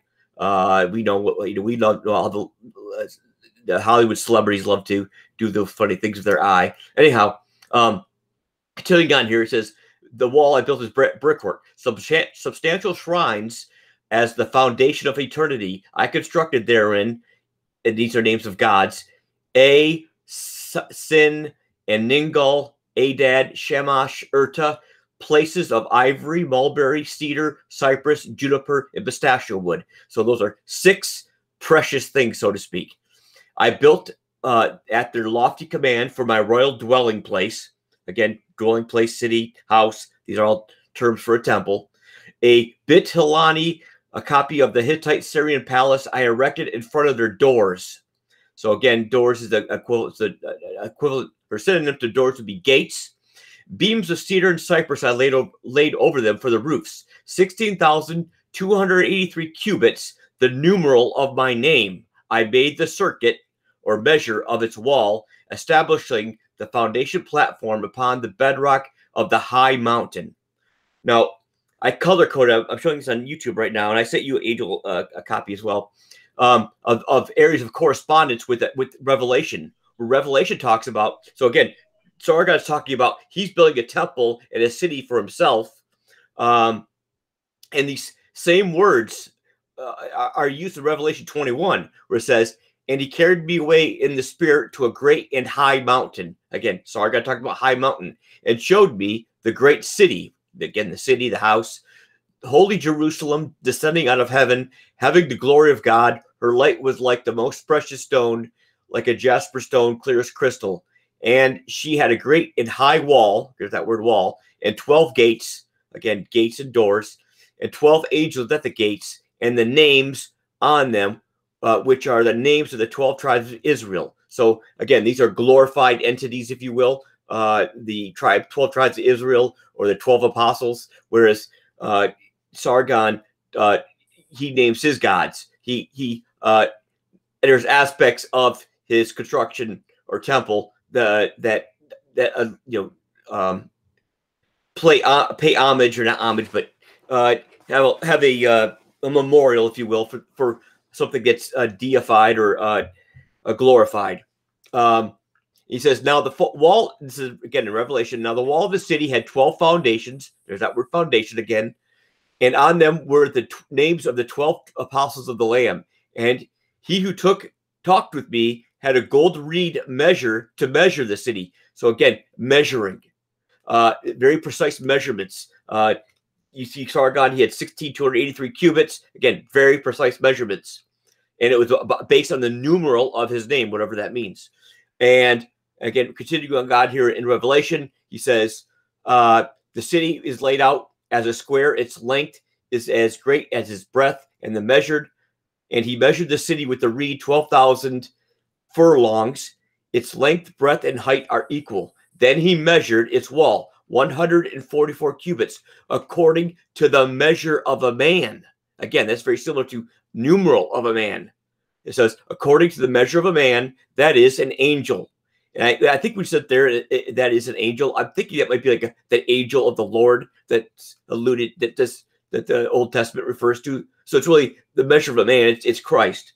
Because again, we know that he is the cornerstone, and that he's the keystone, the cornerstone that the builders rejected. And so it says the construction wall was of jasper, and the city was pure gold, like clear glass. The foundations of the wall in the city were adorned with precious stones. And there's 12 precious stones.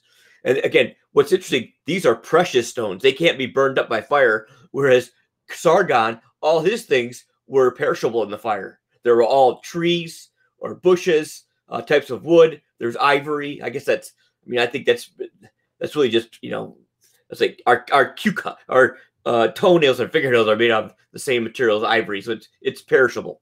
But the New Jerusalem, again, it was outfitted or adorned with all kinds of precious stones.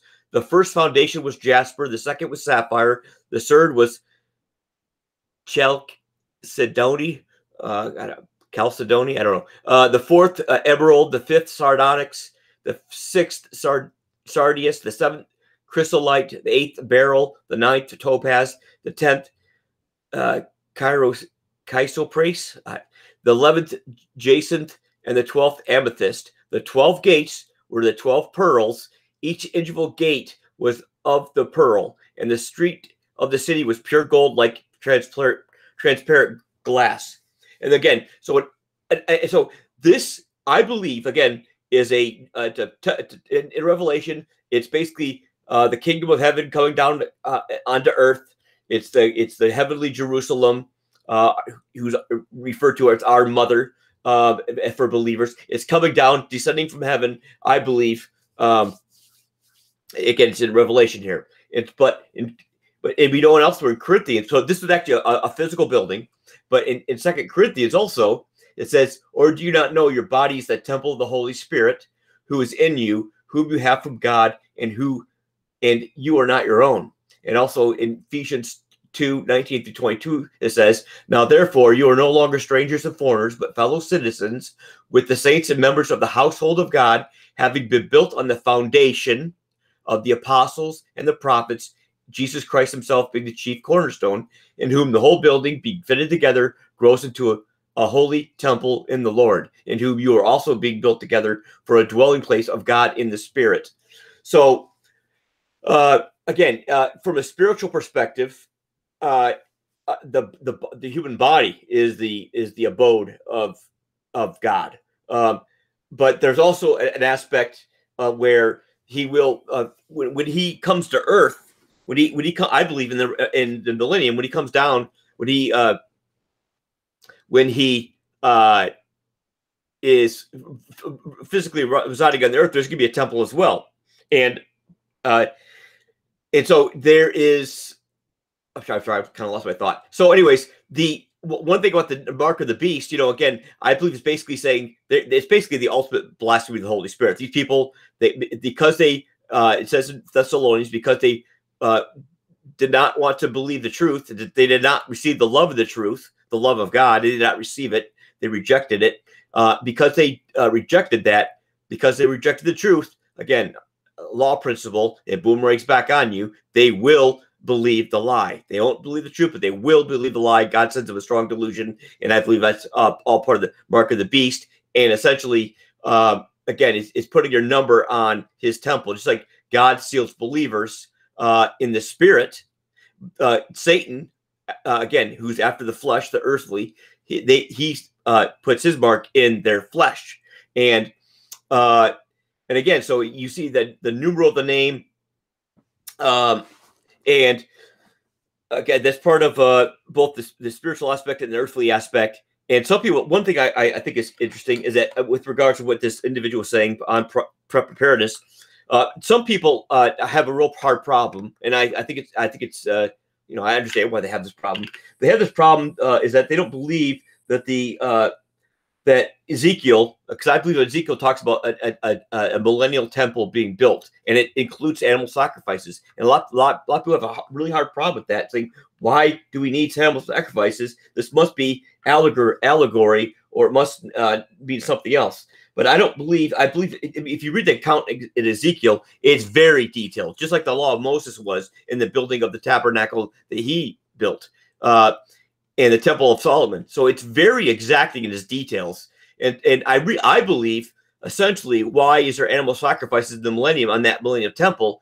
I believe it's not for the forgiveness of sins, but it's an aspect of the theocracy, essentially, that is going to be when Christ, I believe in the millennium, the whole earth is going to be a theocracy, and the millennial sacrifices don't simply memorialize Christ's redemption, but they primarily function in restoring and maintaining the new covenant Israel in theocratic harmony. So just as we, as believers, we take part of the Lord's Supper. We don't. It's not just going to take part of the Lord's Supper. It's not like we're crucifying Christ all over again. No, we're doing it in memorial. It's a memorial, and I believe that's exactly what's going to happen in the millennium. There will be animal sacrifices. Again, the temple in Ezekiel is very detailed, and I believe that will be built. And I believe that's the temple that the Antichrist will enter into. But again, it's before Christ even sets foot in it. So I don't know how anyone could say that's proof positive that a believer can be demon possessed, because again, it's before Christ even sets foot into it. He calls it his temple in the sense that yes, that's the temple he'll be in when during the millennium, where he kind of rules and reigns. But if you study the animal sacrifice in the Old Testament, there were much more than just forgiving sins. It was about ceremonial cleanliness. So it's like a sanctification. So I believe, again, for Israel, for that purpose, it is like the ultimate manifestation of the fulfillment, the complete fulfillment of the old covenant. Because Christ said, not one jot or tittle will pass away from the law until heaven and earth are passed away. This current present heaven and earth pass away. Not one jot or tittle will by any means be removed from the law. And I believe this temple, this earthly temple in the millennium, is going to be that ultimate manifestation. I believe personally, I know a lot of people have a problem with this, but I believe the law of Moses is it's not really law of Moses. It's actually amplified higher. I believe the earth is going to be ruled by essentially the Mosaic law. Essentially, now it's not going to be called the Mosaic law, but it's the ultimate fulfillment of that. And I believe that's why people are going to be so, because it talks about at the end of 1,000 years, people are going to rise up again and rebel against God. There's going to be a great war, and Satan's going to be loosed, and they're going to lead them to battle with God and his people. And I believe that the institution of the law, a strict adherence to the law, is going to it's going to make people ripe for rebellion. They're going to hate it. They're going to think God's a tyrant. Now, again, people like us are going to be redeemed and born again and have new bodies and perfectly righteous. We won't have any problem with the law. But again, it doesn't mean, and again, the law doesn't mean that I'm not saying it's the exact Mosaic law. I'm just saying it's like a kingdom version of that law. Anyhow, you could disagree or agree with that. I guess all I'm saying is that I believe that temple is what that temple is for. And I don't think anyone is going to enter into it. I mean, God's not going to enter it, and then Antichrist is going to enter it, and he's going to push him out of there. That's ridiculous. No, it's a temple that the Jews of, I believe, in the tribulation time will start putting up, possibly sooner than that. But it's designated for Christ, for them to finally receive their rightful Messiah. But the Antichrist will step in first. But it's before Christ steps in. So I don't know how anyone could say that. That's good evidence for that.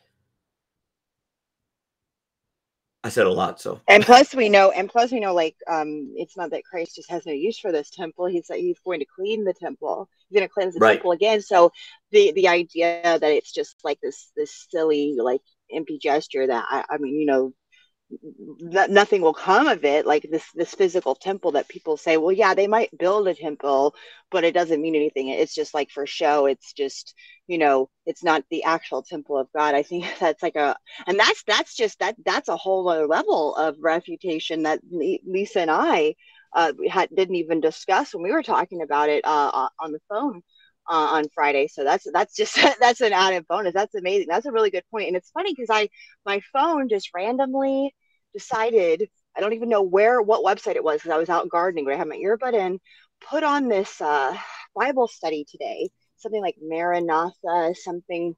And I don't know how I got there or what website it was on. It was just, my phone was in my pocket and it did this. And it was a whole, like, he went over not this exact subject, but basically the idea of about the temple, about it having a use that and the idea of sacrifices being reinstituted in the millennial reign, and the fact that Christ isn't like that.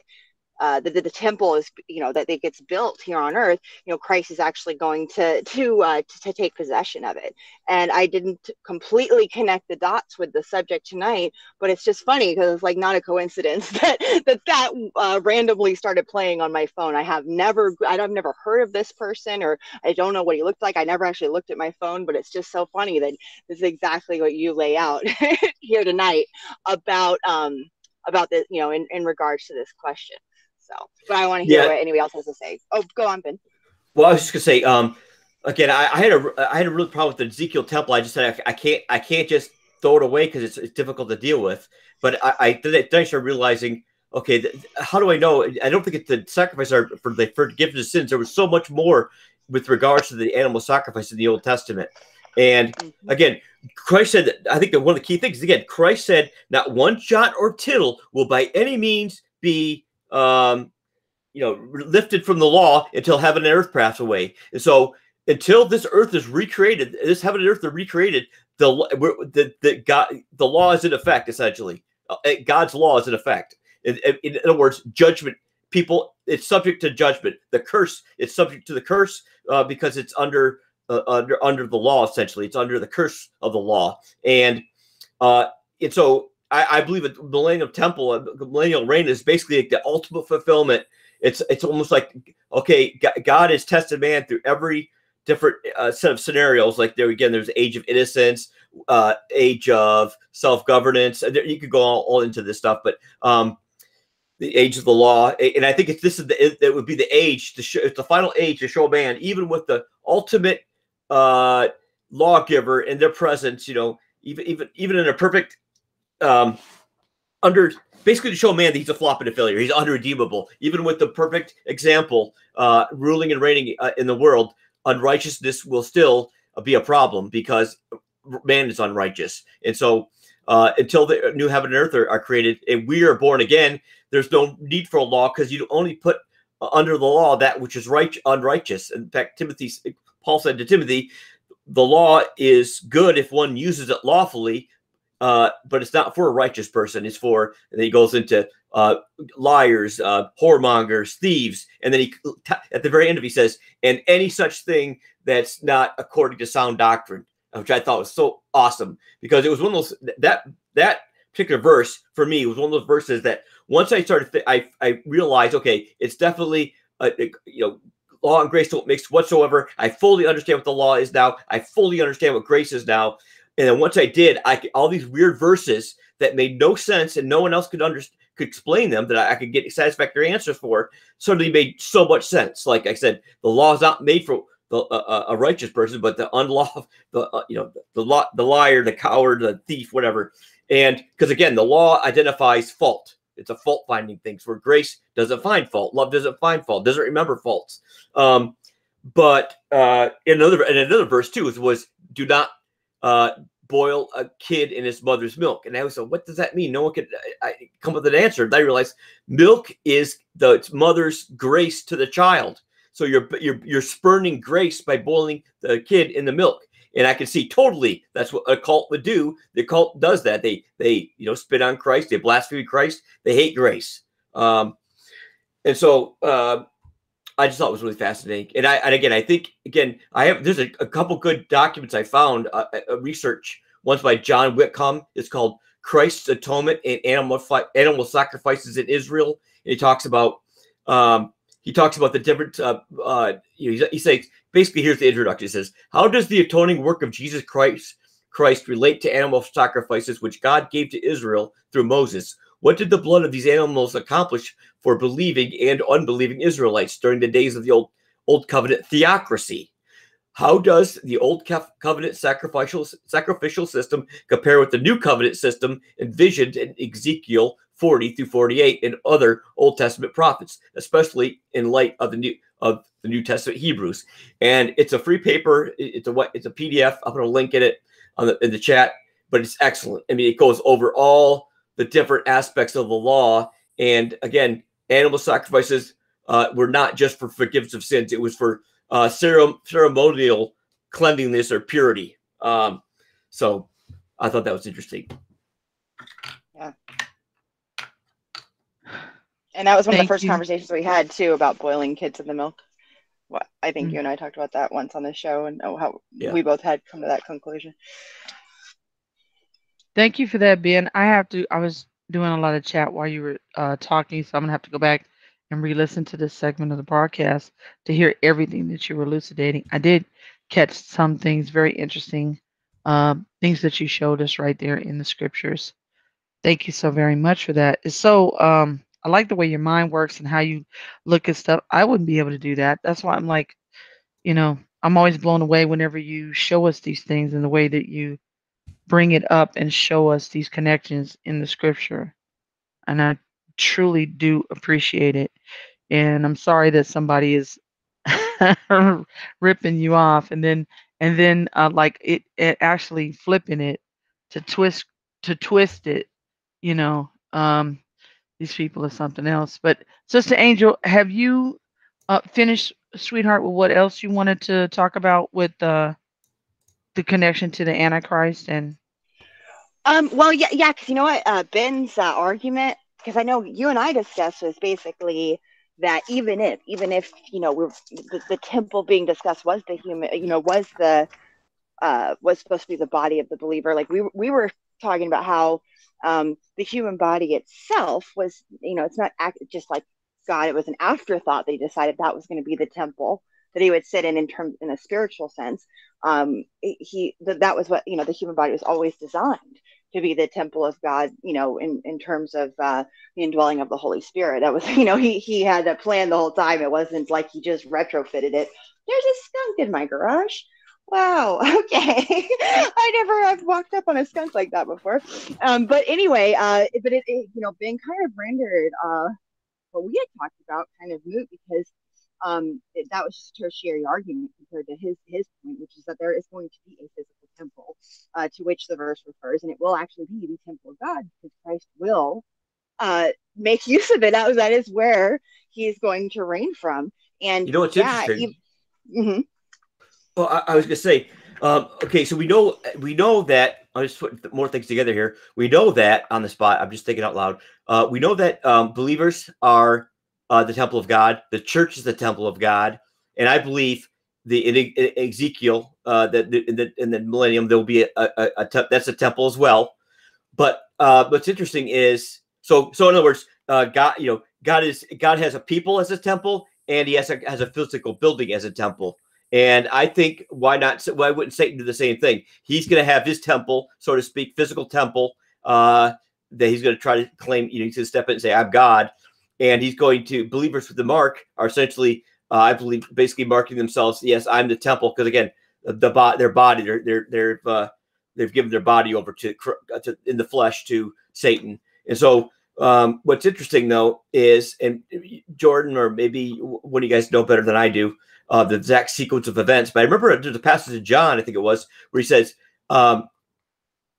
he spoke these things about the Holy Spirit that was coming, but it wasn't coming until he had been ascended. So I'm wondering, like, for example, the Holy Spirit wasn't sealing believers and living in believers essentially prior to his ascension, and so given that when he comes back down to earth in physical body and we're all regenerated, we will be perfectly righteous. I'm not sure if we'll still be sealed by the Holy Spirit at that point or not, and so that would I forgot where I was going with that, but again, the idea is that it's in a physical location, and when and he's also in believers. So when he comes back down to earth in the millennium, maybe the Holy Spirit will no longer be in believers.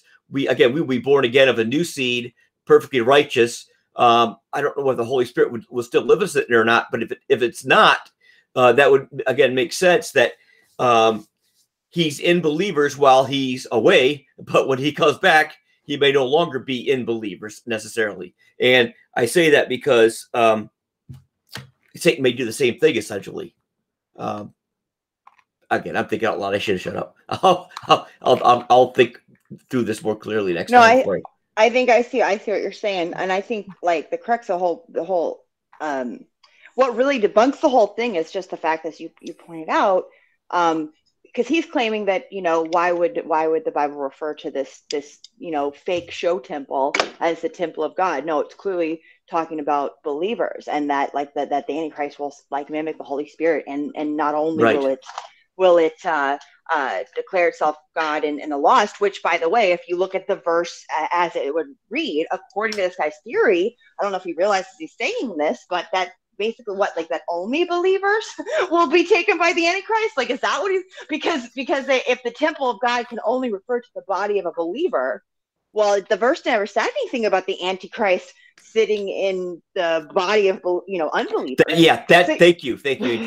You always get me. No, that was Lisa. It. That was Lisa who actually pointed that out. Okay, cool. But that's where I was going exactly. So what I was saying was that some people say again. The reason I brought that up. Remember why I brought it up in the first place? Because some people say, "Oh, I don't think there is going to be a temple that's actually going to be built because Satan's going to just as the Holy Spirit, the believers are the temple of God, the Holy Spirit. If the Satan inhabits the temple, then that must be an actual actual people actually inhabiting them. And I think again." The parallel I was trying to make, it could be both, essentially. He could actually be in, because that's one argument people use to say there's not going to be Ezekiel's temple, is that the temple that he's going to desecrate is the body of people. But again, first of all, that would say, okay, you can't inhabit an unbeliever. I'm sorry, you can't inhabit a believer, so that wouldn't make any sense. And if he's an unbeliever, well that would be God's temple to begin with. So let me... Can I point something out real quick just to show that that's what you're saying is absolutely probably the case, because the devil is not omnipresent. And so we know that the fallen ones, one of the names for the angels is the watchers, okay? And anybody who's ever dealt with anything dealing with spiritual warfare and how these entities operate know that they have what's called spying spirits, okay? Fallen whatever, whether it's demons, whatever, that are assigned to people to watch them, and they report back to the devil. So we can understand that concept. Why would it be any different that because the devil is not omnipresent, that he's going to come up with something that will possibly even allow, and I don't know if people consider this, that if they take the mark, that they will actually become, because they're not saved, demon possessed. And in this way they're connected, become the hive mind or whatever connected to him. Doesn't mean just because that spirit enters them that then he can't then, as the man of sin, because we know he's going to receive a mortal wound, and there will be actually a false resurrection because he's a imitator. Satan will enter the man of sin at that point, and he will literally bodily indwell him, and then do that, going into the temple and all that stuff. So why is it that it both can't happen? Why do they have to be mutually exclusive? Yeah, good point, Lisa. And you sparked a thought in me too, is that very well could be the case, because it makes sense, because the Bible verses that say those who take the mark will seek death but not find it. And so if they're possessed, that by an entity that won't allow them to do what they want to do essentially with their own body, that would make sense why they would seek death but not be able to find it. I just think that's a possibility, something to think about. Point. I always sort of took it as like there would be a demonic possession, hive mind element, and I see it foreshadowed in all of Satan's works in Hollywood all the time, constantly, over again. And I've seen how it works in real life too. It's like a hive mind. It's really like a hive mind, and so I take for granted, like whatever other aspect of it, there will be. To me, like that is definitely got to be a component, because I already feel that I feel that I have witnessed people that are possessed, or at least the same spirit jumping from person to person to person around me and speaking through them. And then, there's all kinds of examples of what really can only be explained as some type of hive mind, spiritual hive mind, when people, there's all this inexplicable stuff we chalk up to conspiracy, that it's like as a conscious human beings consciously doing these things conspiratorially, but I think it could be much more simple than that if they're lost, because these spirits can work through them. And I do think that perhaps there's some hive mind aspect to demons, in terms of like they're all connected, like they share information in real time. And also we see in tons of depictions and like horror and stuff, which I think is always Satan dropping hints, right? Of like the sire of all the vampires, right? Being able to operate at will through any one of his creatures at a given time. Where he has ultimate control over them, whether he directly sired them or not, but like if he was like the head vampire, the original vampire, he's got this thrall over all of his the people that his children have turned, so I think that's really interesting. But I think that the idea that there's not a physical as well as a spiritual temple, I mean, I guess he just really believes that there's no significance whatsoever. I don't know what does he think, like there's another temple that will be built like right then at the time that Christ returns. I don't I think that it makes perfect sense that God would use the unbelieving Jews who don't realize that they're like working on behalf of Jesus to build his temple. They think they're building the temple to their Messiah, in accordance with the scriptures. Of course, that's the thing. The Temple Institute, though they are Christ hating and, Christ rejecting at the moment, they are meticulous and just absolute perfectionists in terms of how they're going about rebuilding this temple.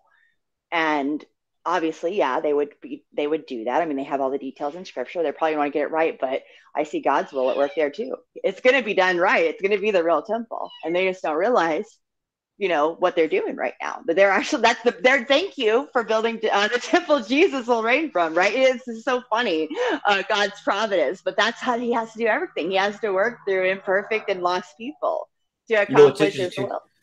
What's interesting too, I've heard people say this before, and I think there's very much something to it. God promised Abraham and David and that David's throne would exist forever, and it would be an earthly kingdom, an earthly throne, and so David had a physical throne he sat on, and Christ is going to fulfill that on the earth, I believe. And what's interesting is that people have made this assertion before, and I think there's something very much to it, is that whole dynamic between Saul in the Old Testament and David is that Saul is a picture of Satan, who's basically ruling, but it's not really his. It was not God. God never gave it to him. He was ruling because the people chose him, but he was not God's man. David always was, and so just as Saul sat on the throne before David, again, I think Antichrist is going to sit in that throne before Christ comes on and says, "I'm the rightful owner of this throne. I'm the rightful heir of the throne of David." And so again, you see Saul as the ruling authority, the God of this world, if you will, but all the while, he's not really even though he's operationally the God of this world, he's not the rightful heir of this world. It's ultimately Christ. He's going to come in and take his place, just like David. David had to deal with Saul before he could take his position on the throne. So I see a parallel there again. That absolutely, yeah, yep. We gave Satan the reign. Okay. All right, guys. Did you exhaust that point to where enough? Did you have anything else you wanted to say on it? Just in case we have any crossover viewers, like don't be deceived. And I think it's just what bothers me about it is not. I wish I would be glad if somebody has a channel as big as On Point Preparedness was being influenced by my little 2,000 sub videos or our live streams that I and where they would actually start spreading, I believe, accurate information that I don't think a whole lot of other people discuss. That's wonderful. But what bothers me is when a deceiver will use the insights of spirit-filled believers fellowshipping to take credit for them and appear as though he's coming up with all this stuff, block them so they can't actually ever talk to him on his channel, to where people don't ever, I don't know, connect the dots or find out that it's not his, because he's like verbatim stealing stuff. And I don't care about that. Like, that would be great. But he uses it to then he looks really wise, and as if he's just this really insightful guy. It's lone voice in the wilderness with like 200,000 subs who's very insightful and saying things that a lot of, like, most other larger channels are not saying. And then he comes and he uses these crafty, cunning, and obviously bogus arguments to try to prove that we can lose our salvation through willfully sinning too much. That's his position. That's a sin unto death. Is, I guess, when we willfully sin too often. Like, it's not even just whether we willfully sin ever at all, or, like once in a while, but like, I guess there's just some magic number of times it's too much, and then you can lose salvation. That's his claim. But he comes off as very intelligent. I'm sure there's a whole lot of other people that he does this to. But because I know it's strange he'll associate with a lot of like grace believing fellowship groups and stuff. And they have talked about how they have flatly refuted, personally, directly one-on-one with him, like in a loving way, this idea of loss of salvation. And it doesn't even make sense that he could come away thinking that he's right and they're wrong. And he just kind of like hangs around. It's almost like he's like doing reconnaissance or something, and then goes on and just keeps preaching this false gospel as if he's just impenetrable. But it's weird how if he thinks that we're so wrong about the gospel and we're preaching this, which if you could lose your salvation, I mean, we'd be totally irresponsible. We'd be murderers spiritually for what we're teaching. And yet he's willing to listen to our broadcasts and even verbatim rip off the stuff we say. To me, it just seems like it's just frustrating because of the fact that he won't. Well, if you respect us enough to listen to us, why don't you respect us enough to hear us out on what the gospel is, or at least discuss it with us at all? And it's really frustrating when people can cloak themselves in the insights or wisdom of others, and or the Holy Spirit, and then use that to come against the true gospel. And I do think this was a clever and maybe a very original little attempt at trying to come against the true gospel, because I've never heard anybody else use it. But if he only briefly touches on it, it sounds, I mean, I'm sure a lot of the people that watch him, especially, it sounds like, wait, you're right. I was right there the whole time. We never thought of it, because they're assuming the premise that the temple has to be the and it can only be the body of a believer, and that there's no other context, and they don't think about that part. It just hits them in the gut, and they're just like, well, that settles it. And that's just so sinister to me. So hopefully we can make a dent somehow. Hopefully that, I don't know if he's going to go into it further, but man, that's a sinister little trick the devil pulled when it was just the last couple minutes of the show too, an hour-long stream, that he mentioned this offhandedly. I think surprised. He could flesh his argument out better anyway. I think that's why it was so brief. Oh, I was gonna say, I'm surprised you haven't made a video with his name in the title, calling him out. Because I don't want to be like one of those people that sounds like, oh, really? Yeah, I'm sure this guy with hundreds of thousands of subs is watching your channel. But he subscribed to me. I know it happened. I got the notification, and I used to talk to him. But we never argued. And then I just found out I was blocked in his chat. Right, because I came into his channel right after I saw that he subbed to me. I was in his chat. I was trying to say something, and I was blocked. I was like, that's really weird. But then, and anybody who watches the show live, if you actually go and look at his videos, especially on his Rumble, you will hear the same arguments I have made that probably not a lot of other people make about my little theories about what's going on right now with the world and the little con Satan's pulling with this whole left-right thing.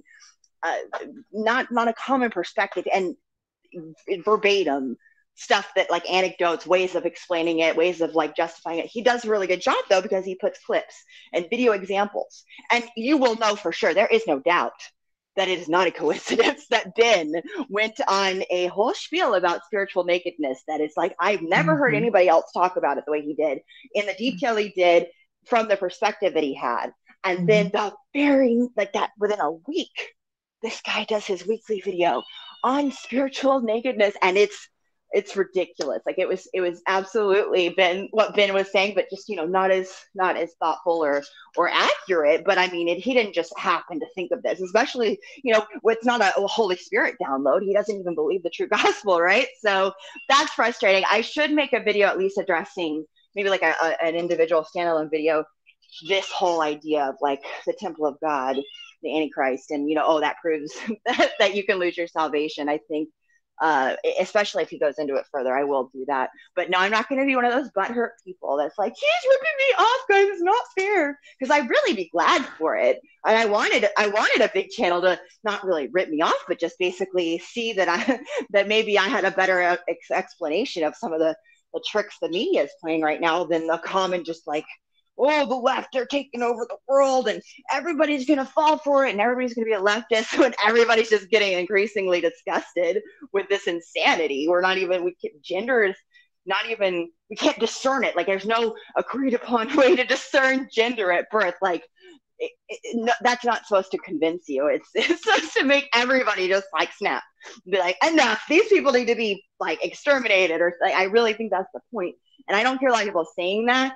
And that's what he started talking about constantly after he subscribed to me, which I was happy about. But I'm not happy when somebody hates the true gospel and will poach insight from people who actually believe the true gospel. And then wouldn't you think he would want to discuss it with me or Ben if he thought it was so influential that he would rip off so much content? Wouldn't you think like a normal person would be like, with like normal intentions, would want to reconsider it or debate it? Like if there's somebody you really respect or are influenced by, you could talk to them. Wouldn't you want to hash it out? But no, he just wants to block and not even address it. And he is very popular and he sounds very wise. And you wouldn't know he didn't believe the true gospel unless you saw one of his few videos where he goes into detail, because he's very sneaky about, like they all are. I mean, most of them are very sneaky. The lordship salvation type, they're sneaky about what they really believe, and they say it's grace and by faith alone, right up until the point where you ask if you can lose salvation, which they rarely address. Okay. A lot of them, I think they rarely address it because they want to go unnoticed. They want people to think or assume that they're saved. Well, I wasn't suggesting that you should do a butthurt video. Yeah. I was suggesting more like a call out challenge type video to allow you to unblock you and allow you to be able to make comments because you feel that he swiped content, especially Ben's. That's undeniable. Yeah, that's what I'm saying. And then and call him out about it. Not even just doing butthurt, just like, why don't you let me, or even challenge him to have you on to speak about, what you're concerned about that you saw him do, that you're aware he did. So I think I would be giving him a heads up to just preemptively dismiss me as crazy and someone he's never heard of, because I have no proof that he subscribed to me, and I don't really want to do all that. I so much it's like I just want him to know I know. And that Ben knows. I just want that to happen, and maybe eventually then just actually make videos addressing the BS that he is teaching that doesn't come from our mouth. The stuff about obviously loss of salvation and this new thing where with the temple and all that. I think that would probably be what's interesting too, I just thought of this. There's a verse in 1 John 5. It says, "We know that whoever is born of God does not sin, but he who has been born of God keeps himself, excuse me, and the wicked one does not touch him." So again, we know believers sin. What it's referring to there is the new man, the new inner man. He cannot sin. You cannot ever say, again, that's the whole refutation in 1 John, by the way. He's refuting Gnostics who teach that good and evil can coexist and that there's darkness and lightness in God and things like that. So John uses these stark terms to refute that. And he says, we know that whoever is born of God does not sin. Again, not as an expression of our new nature, but he who has been born of God keeps himself, and the wicked one does not touch him. So again, how can a believer be demon possessed in that case? And also in Thessalonians, it says, the Lord is faithful and he will strengthen you and protect you from the evil one. So it's God would allow. It's obvious that God would have to allow a believer to be demon possessed, and why on earth would he ever do that? It's like Jordan said, we're not ours anymore. We're bought at a price, and God's not going to buy you to have you stolen again. I mean, it's just ridiculous. Yeah, we talked about that though last couple weeks. Oh right, I think I don't even know. Yeah, I think we wore that out. I think we definitively we did. Slam dunk that the believer cannot be possessed from the inside. There's no way. And we talked about that, and I know people disagree with us, and we understand that you disagree with us, but if you look at the scriptures in context carefully, what you're actually saying is that then Jesus did not preserve us, and we are not his purchased possession, and we are not preserved. and that he can't keep us. You got to understand that if you say that a Christian can be, I'm talking about Bible believing, blood bought, blood washed, no weirdness, no false Christianity, the real dealio, can be possessed from the inside, then God is a liar. And his power is not greater. Right. So, anybody else? Jordan, you've been quiet for a while. Did you fall asleep? No, I've been trying to blend into the background because eschatology is my Achilles heel. Oh, that's okay. I'm not very good at it either. I don't even try. I've been wrong so many times and changed my mind. I just give up. God knows I don't even care. I don't have no horse in the race. But these things is not too hard. But I know how you feel, Jordan. I just have no opinion. Not going to be wrong that's again, wise. dang it. No, that's wise. If you don't know a lot about a subject, it's okay to say, "Hey, I'm not that familiar with it," and not speak on it. So until you learn more, that's a wise thing to do. I didn't have a problem with that. Well, I just wanted to make feel sure like I just feel like eschatology, like if hadn't fallen so asleep, many of that's us can't even get the gospel right when it's that simple, I know that we're not going to be able to get eschatology right. Exactly. It's almost like, God, you made it really hard to get eschatology right too. I almost think we're all going to be wrong. So like really wrong. Like it's just like we just don't even know. We know like certain important things that we need to know, but it just seems like no one has it exactly figured out. However, I do feel like, I'm slowly starting to kind of piece it together. But for a long time, like the idea of a literal millennial reign, I didn't know Christians believed that. As an unbeliever, I didn't know that was part of the deal, and it totally freaked me out so much to find out. I was like, I didn't know. I don't know how I feel about this. Even though I didn't feel like I thought that there was proof in Scripture that it wasn't literal, I just was like, I can't imagine that. I don't want to rule. I don't want to rule anybody. I don't want to reign. This is all weird. I thought we just went to heaven and it was all better after that. And I didn't know there was this intermediate step, and I'm just not ready to deal with it yet because I whole life, like until 30, didn't know that it was part of the story, or even possibly. I'm glad you didn't either. My family never told me about that, Jordan. It's a weird thing to realize. They also didn't talk about a rapture or non-rapture. Like, I didn't know that was a thing either. Yeah, and you're still on the fence about that, right, Angel? Yeah, I mean, yeah, I don't have any animosity or anything toward either of you. I respect a lot of people who do believe in the rapture. I would say, like, most of the people that I respect most as believers believe in a literal rapture. And I used to be, like, really against the idea because, again, it just weirds me out, and I'm a control freak, and that freaks me out. So, like, my flesh, I don't want it to be true because it just scares me, and what will happen to my cats and all of that we've talked about before. So I am just like, but I will defer to the believers I respect the most, who I've talked about it the most, right now, like I lean toward it just because it's not my ego. My ego is not involved at all. My like OCD control freak stuff is involved enough. Like I'm not like eager for it because it stresses me out as a mom with a bunch of little kids and animals. Like it just it just freaks me out. They could snatch me up at any minute. Are you like OCD or because I know people, I just want to clarify which one you are. Are you OCD or are you OOCCDD? You're double. Okay, double. Nah. OO, obsessive, compulsive, disorder. I don't even. I'm definitely not the type where I'm very neat and tidy. I'm not that type. Just compulsive, like control issues. Okay. And yeah, that specific category for you. What about you, Jordan? So my OCD is like, it's definitely not the neat and tidy thing. Like I said, I've lost so many things just within this podcast, but my OCD is very weird. Like it's definitely like a controlling OCD too, but it's almost like,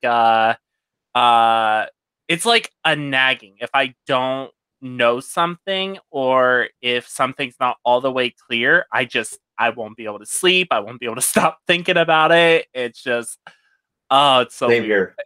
Same here. I was about to ask you, man, where would you fit on that scale? Well, it's only on things I really want to. If I want to know something, or try to understand something. Like a lot of times I'll be writing some kind of I'll be coding and I couldn't figure it out or whatever. And I'll keep on thinking about it until I solve it, even in my dreams. And a lot of times I'll wake up with the answer. And same with the Bible too. And I mentioned this earlier. You know, I see the Bible as really a code for your soul. And so every time you read it and digest it and grow from it, you're upgrading your operating system, essentially your soul operating system. And you take it in, and you might not always process it all, but you take it in. And I think in the right time, God uses the Holy Spirit to bring it to your remembrance and connect dots and things like that. And so, I'm the same way. I'm always thinking about the Bible until I can get an answer. And I was saying with the eschatology, I was really clueless about it for a long time. I think I'm starting to get a clearer picture where it doesn't conflict, or it makes sense. It harmonizes. It's coherent. I'm not saying I've got it all figured out, but I think I'm starting to get better at it. And so that's how I'm kind of OCD as well. All right. Okay. Well, I don't have any such disorder, so I can't feel your pain. But I just, you're not gonna not even try to refute me on that and accuse me of not being honest here. I was just wondering. Okay. All right. No problem. You think you've got it together, Lisa. You got it all together. Okay. Thank you. You're I'm a role so model. glad. I was wondering if anybody was gonna ever recognize that. No, seriously, I think we all have some things that we have to, that's one of the things that we end up having to do is when we start sliding too far one way or the other, what I call it, being on tilt. We have to uh, get rerouted, regrounded, and bring ourselves back to the promises of God so we don't go into fear. We don't go, too far into obsessing about things. That's why the Bible is our anchor, the Word of God in all matters of faith and practice. And we have to sort of like recenter ourselves on the focus of Christ whenever we start veering too much, because the flesh is fallen and it's very easy to do any of that and be obsess about anything, you know. So I want to thank you guys. I want to thank my wonderful guest, Jordan, Revivalists for Christ. If you guys have not subbed to his channel or at least went and checked it out, please do so. He's got some wonderful content. He does fabulous interviews with people. I really enjoyed the last one I just saw, and I'm looking forward to the one you have coming up this coming Thursday. Jordan, would you like to take the time to tell us about that? Oh, sure. I'm doing a collab with Christian Convos. He's another YouTube channel. I'm really excited for Ben's whenever we do his. I'm super excited for that one, and I really want to have Angel on too. P.S. Angel, I emailed you this week. I finally remember. And I like you lose things. I forget to do things like check email unless a notification like smacks me in the face, and my phone is not cooperating on that end lately. So no, it was just yesterday, I think. Yeah. Oh, good. I feel okay. Normally people like catch me in like multiple days of not checking, so that's good. I didn't have to tell them myself. But yes, I would love to, and I hope that like people are prepared for probably like a 6-hour discussion that's going to be embarrassing afterwards because we talk too much. But it'll be fun. It will be so much fun. Yeah. But, so that comes out on Thursday at 3:00 p.m. Eastern. So, but of course, you guys can tune in whenever. I gotta go check that out too. I'm gonna check out your channel. I forgot that too. So I'm gonna do it right now. I'm gonna like sub right now, so I don't, because I will forget again. Thank you. I'm pregnant. It's not my fault. I'm there. Oh wow, she's already blaming the baby for stuff, and the baby's not even here. It's the baby. My IQ has dropped like 15 points every time. It's bad. It's really bad. I have like so many missing earbuds. I have one pair of earbuds I'm supposed to take back because they suck, skull candy. $50 skull candy. They are terrible. They're the worst ones ever. And I lost one of those because I forgot to take them back for 2 weeks and I kept using them. And now I've lost one. I can't take it back. That's how bad I am. And that's just one of 3 pairs where I'm missing one. So I know how you feel for it. I've lost many things during this podcast as well. Oh my goodness. Okay. Okay, cool. You threw me. I wasn't expecting that. I wasn't expecting for you to blame the baby already. That one threw me. So it will happen many more times. Okay, cool. No problem. And then Ben, what would you like to say in closing, brother? I know you've agreed already tentatively to appearing on Jordan's podcast. Yes, I'm looking forward to it. Oh, I gotta get my popcorn ready for that one. I'm gonna be ready. I'm gonna be listening, and Angel too. I'm taking notes, and anything I find out that you guys have been holding from me, I'm gonna challenge you on it when I get back. Any weird beliefs or anything like that, we're gonna question you about. No, I'm just kidding. When we come back here on the panel, let's see. Did I go to everybody? Jordan said goodnight. Ben, you didn't get to say goodnight. I kind of interrupted you there. Unless you'd be able to. Oh say well, goodnight. no, it was a great discussion tonight. I really liked the topics. And Jordan, I really just love your channel. I love all of the format that you have of interviewing those people. All these compliments. No, you're really good. You're a real tour de force. A blessing. Yes, you're a real blessing. That's what Ben Absolutely. said the first time that he said he was sent directly by God. Exactly. Oh my at god! At the very moment, it's awesome. So yes, he's one of us. Oh, I love you guys so much. I'm gonna cry. Oh, did you see his promo for this broadcast? I just subscribed just now, so I will. Man, he does promos. Wow, yes. It was fire too. It was fire hot. I was like, oh, he's like kicking sacred fake Christian cows. Yeah, that was awesome. That was a really great one. It was good. Angel, you have to see it. You're gonna be in stitches. As soon as we're done, I'm going to because I've subscribed now, and there's very little to watch on YouTube these days. At least for me, it's like a desert. So I'm excited. Okay, and then I would like you to go ahead and say goodnight and tell people about your channel and whatever else you have to say in closing this evening. Angel? Sorry, I was plugging my phone in before it died. Oh, okay. I thought the baby reached up and grabbed your vocal cords. No, it killed my phone's battery though. But no, as always, that this always happens like within like 5 or 10 minutes after broadcast ends. I just cut out because my phone died and I had forgotten the whole time. Because I guess the Bluetooth eats the battery up or something. But this time I caught it in time. But yes, I haven't even fully processed how amazing this particular show has been, especially with the 2 miracles that happened while we were live. I mean, it's like not totally hit me yet, but I was in tears at one point, and I don't like even pregnant. I don't tear up easily like that usually, except if like I catch a movie or something, and sometimes I'll be really embarrassed about what stuff that'll make me cry, especially when I'm pregnant. But this was not that. Like it normally when something's really intense, I like am in shock for a minute. But by the second time, we got this incredible announcement within 30 minutes at the very, very beginning of Resurrection Morning. We had these 2 miracles. These the 2 new additions to the body of Christ, and they actually announced it in our chat. And God used us. Me. You knew how messy my house was right now. It's like, hey, guys, what is it? God, you are just. It's all glory to Him. That because nothing that we're saying is not about exalting ourselves at all. We're saying that we are so wretched and imperfect that we know it can't have anything to do with us whatsoever. But people actually accuse you of being prideful for believing that you're sealed and saved eternally.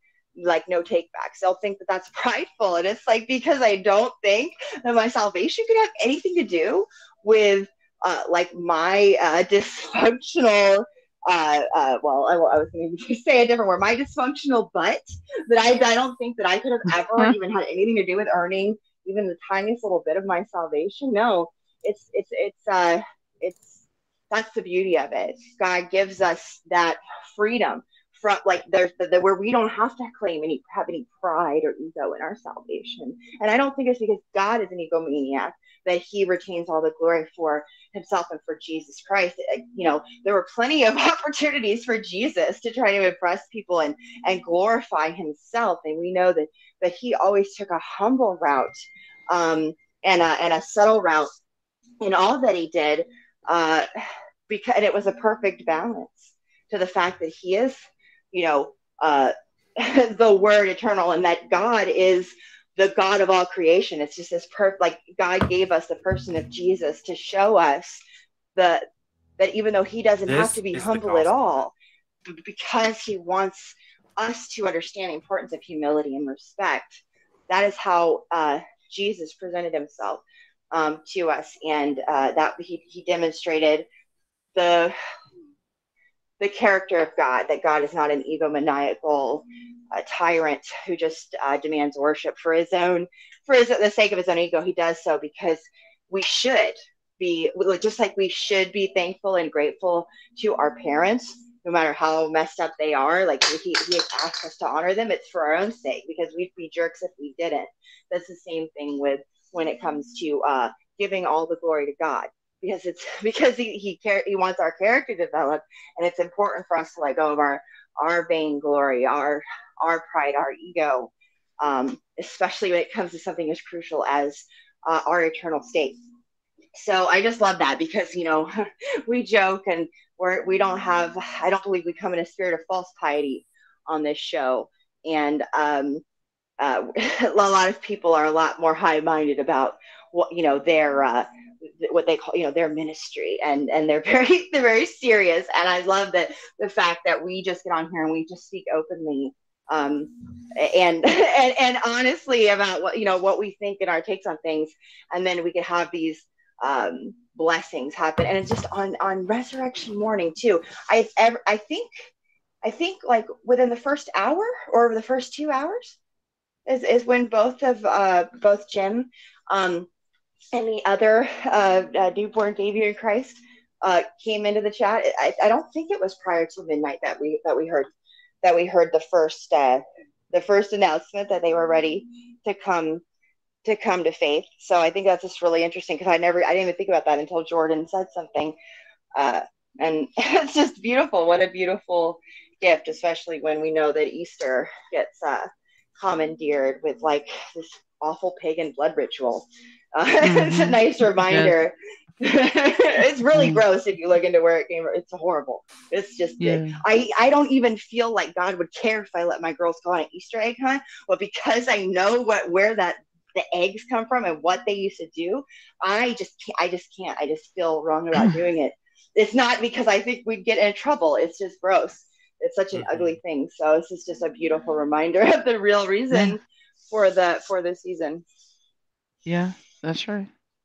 Well, I wanted to say thank you personally to each one of my friends here tonight. I want to thank you, Jordan, for agreeing to come on. We're definitely going to have you back to continue talking about this weirdness that was going on in the 1800s. And Jordan and I were just talking about this during a phone conversation one night. I was coming at it from a secular angle about a lot of the different changes they started making. There was a controversy about some things concerning dictionaries that linguistic purists were pointing out. They were changing things and changing the meanings, the true meaning and origins and etymologies and things of words around that time, as well as laws. There are those that argue that, for example, the American Constitution was actually suspended in 1871, and that we've been operating under some weird admiralty and other things. There are the medical profession, for example, switched from naturopathic medicine to allopathic medicine, which was when they switched from using things like herbs and natural remedies and treatments that had been proven that did no harm to patients, to things of a chemical nature from the petrochemicals, which then became the pharmaceutical industry. A lot of different changes started happening in the 1800s. And he came at it from the religious aspect of these weird cults that arose at the same time period. So we're going to have more discussions on that, because this is one of the signs of the spirit of the age, is that the man of sin would change times and laws, and and it started way even before that, but it just seemed like it is just was on wildfire, on tilt, and erupted at breakneck speed in the 1800s, in preparation for the different ages that were to come, like the industrial age. And then, of course, we had World War I, World War II, and different things that transpired to bring us to where we are today in preparation for the man of sin. And I think as we begin to put this together, you guys are going to start to see a picture that this is not an accident. And as you've heard that term, like the hidden hand behind things, we can see that the God of this world is making all of these things that they're doing, they come to fruition, because he's only got but a short time. His time is almost up. We know that, before the King of Kings and the Lord of Lords breaks through the clouds, which is where we go from Genesis to the book of the Revelation of Jesus Christ. And, I tell a little joke tongue in cheek that Jesus is going to break forth and go, Lucy, you got some splaining to do. So, that's a nickname for Satan, by the way. But okay. Good Uh, point. uh, yeah, and then don't be discouraged, beloved, as you see the darkness being unveiled. I don't believe that it's rising. I think it's being revealed, that it was always there. It was just hidden. And the light of Christ shines brightest in the darkness. So be encouraged. Praise the Lord. Uh, Thank you all for making it to the end of the broadcast again on this now April 4th, 2021. Happy Resurrection Sunday to everyone out on the East Coast and Midwest, and now West Coast. It is Resurrection Sunday. This is the day that our Lord was raised from the dead over 2,000 years ago. Bible says he was raised on the first day of the week. And just pointing out, Pentecost also happened 50 days later on the first day of the week. He was showing he was doing a new thing with the church. So, on that note, Ben is going to play something for us where Jordan, I love this video, and I had put up a thumbnail for it, which is Love is the Gospel of the Lord Jesus Christ. And he's going to play what Brother Jordan had created. I love it. It's just one of my favorite explanations, and he's going to play that on the way out tonight. I hope you'll stick around and watch it if you have not seen it. Be blessed, beloved of the Most High God, in the mighty name of King Jesus. Good night and good morning. This is the gospel message, and I just pray that you will open your heart and let it change your life. We were fearfully and wonderfully made in the image of God to declare His glory and reveal His majesty. The problem is that one of the angels of God wanted to be higher than God Himself, and therefore this angel was cast out of heaven, becoming the fallen angel, or as we know him, the devil. One day in the Garden of Eden, there was Adam and Eve, the first humans, and the fallen angel appeared to them in the form of a serpent and tempted them to sin against God, and they did, causing mankind to fall. God was angered, and He casted Adam and Eve from the garden and told the serpent that He was going to send one who would crush the serpent's head, and the serpent would bruise his heel. You have to understand that we have all sinned and fallen short of the glory of God, and because of that, we all deserve an eternal separation from God, which is hell. But God loved the world so much that He became man, and that man's name was Jesus Christ. Jesus lived a perfect and sinless life by fulfilling all the requirements of the law in order to become the perfect sacrifice for our sins. He was spat on, mocked, and beaten, and people even gambled over His clothes. He was whipped to the point where His flesh was torn from His body, and a crown of thorns was crushed into His skull. He was then forced to carry his cross to the site where he would be nailed to it. Jesus then used his last bit of energy after hanging on the cross for several hours to say, "It is finished," and then he commended his spirit to the Father. Jesus was then buried. But 3 days later, he rose from the grave, conquering sin and death. Don't you see?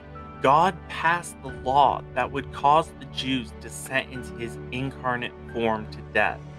The law was the schoolmaster to lead us to Christ and allow us to see our need for a Savior. The law was a shadow of good things to come.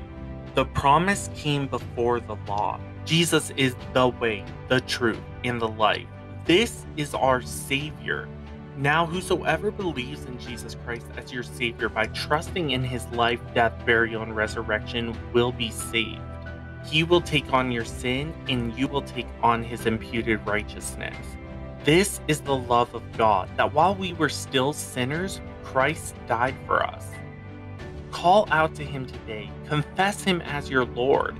When you trust only in the blood of Jesus Christ to be your salvation from sin, you will be sealed with the Holy Spirit of promise as a down payment of guarantee of eternal life until the day of deliverance.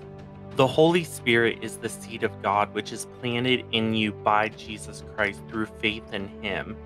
This is what allows you to be presented before a holy God as blameless. The Holy Spirit then baptizes you into the body of Christ, making you part of the ecclesia, meaning the church or the called out ones.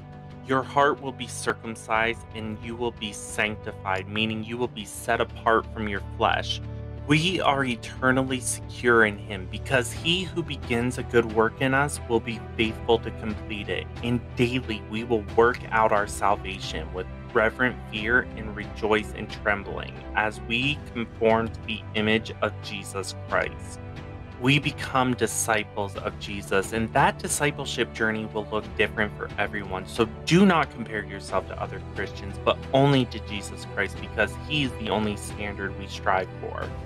Repent today, that is to turn towards Jesus. Do not let man deceive you into thinking that you must drop all your sins before you come to Jesus.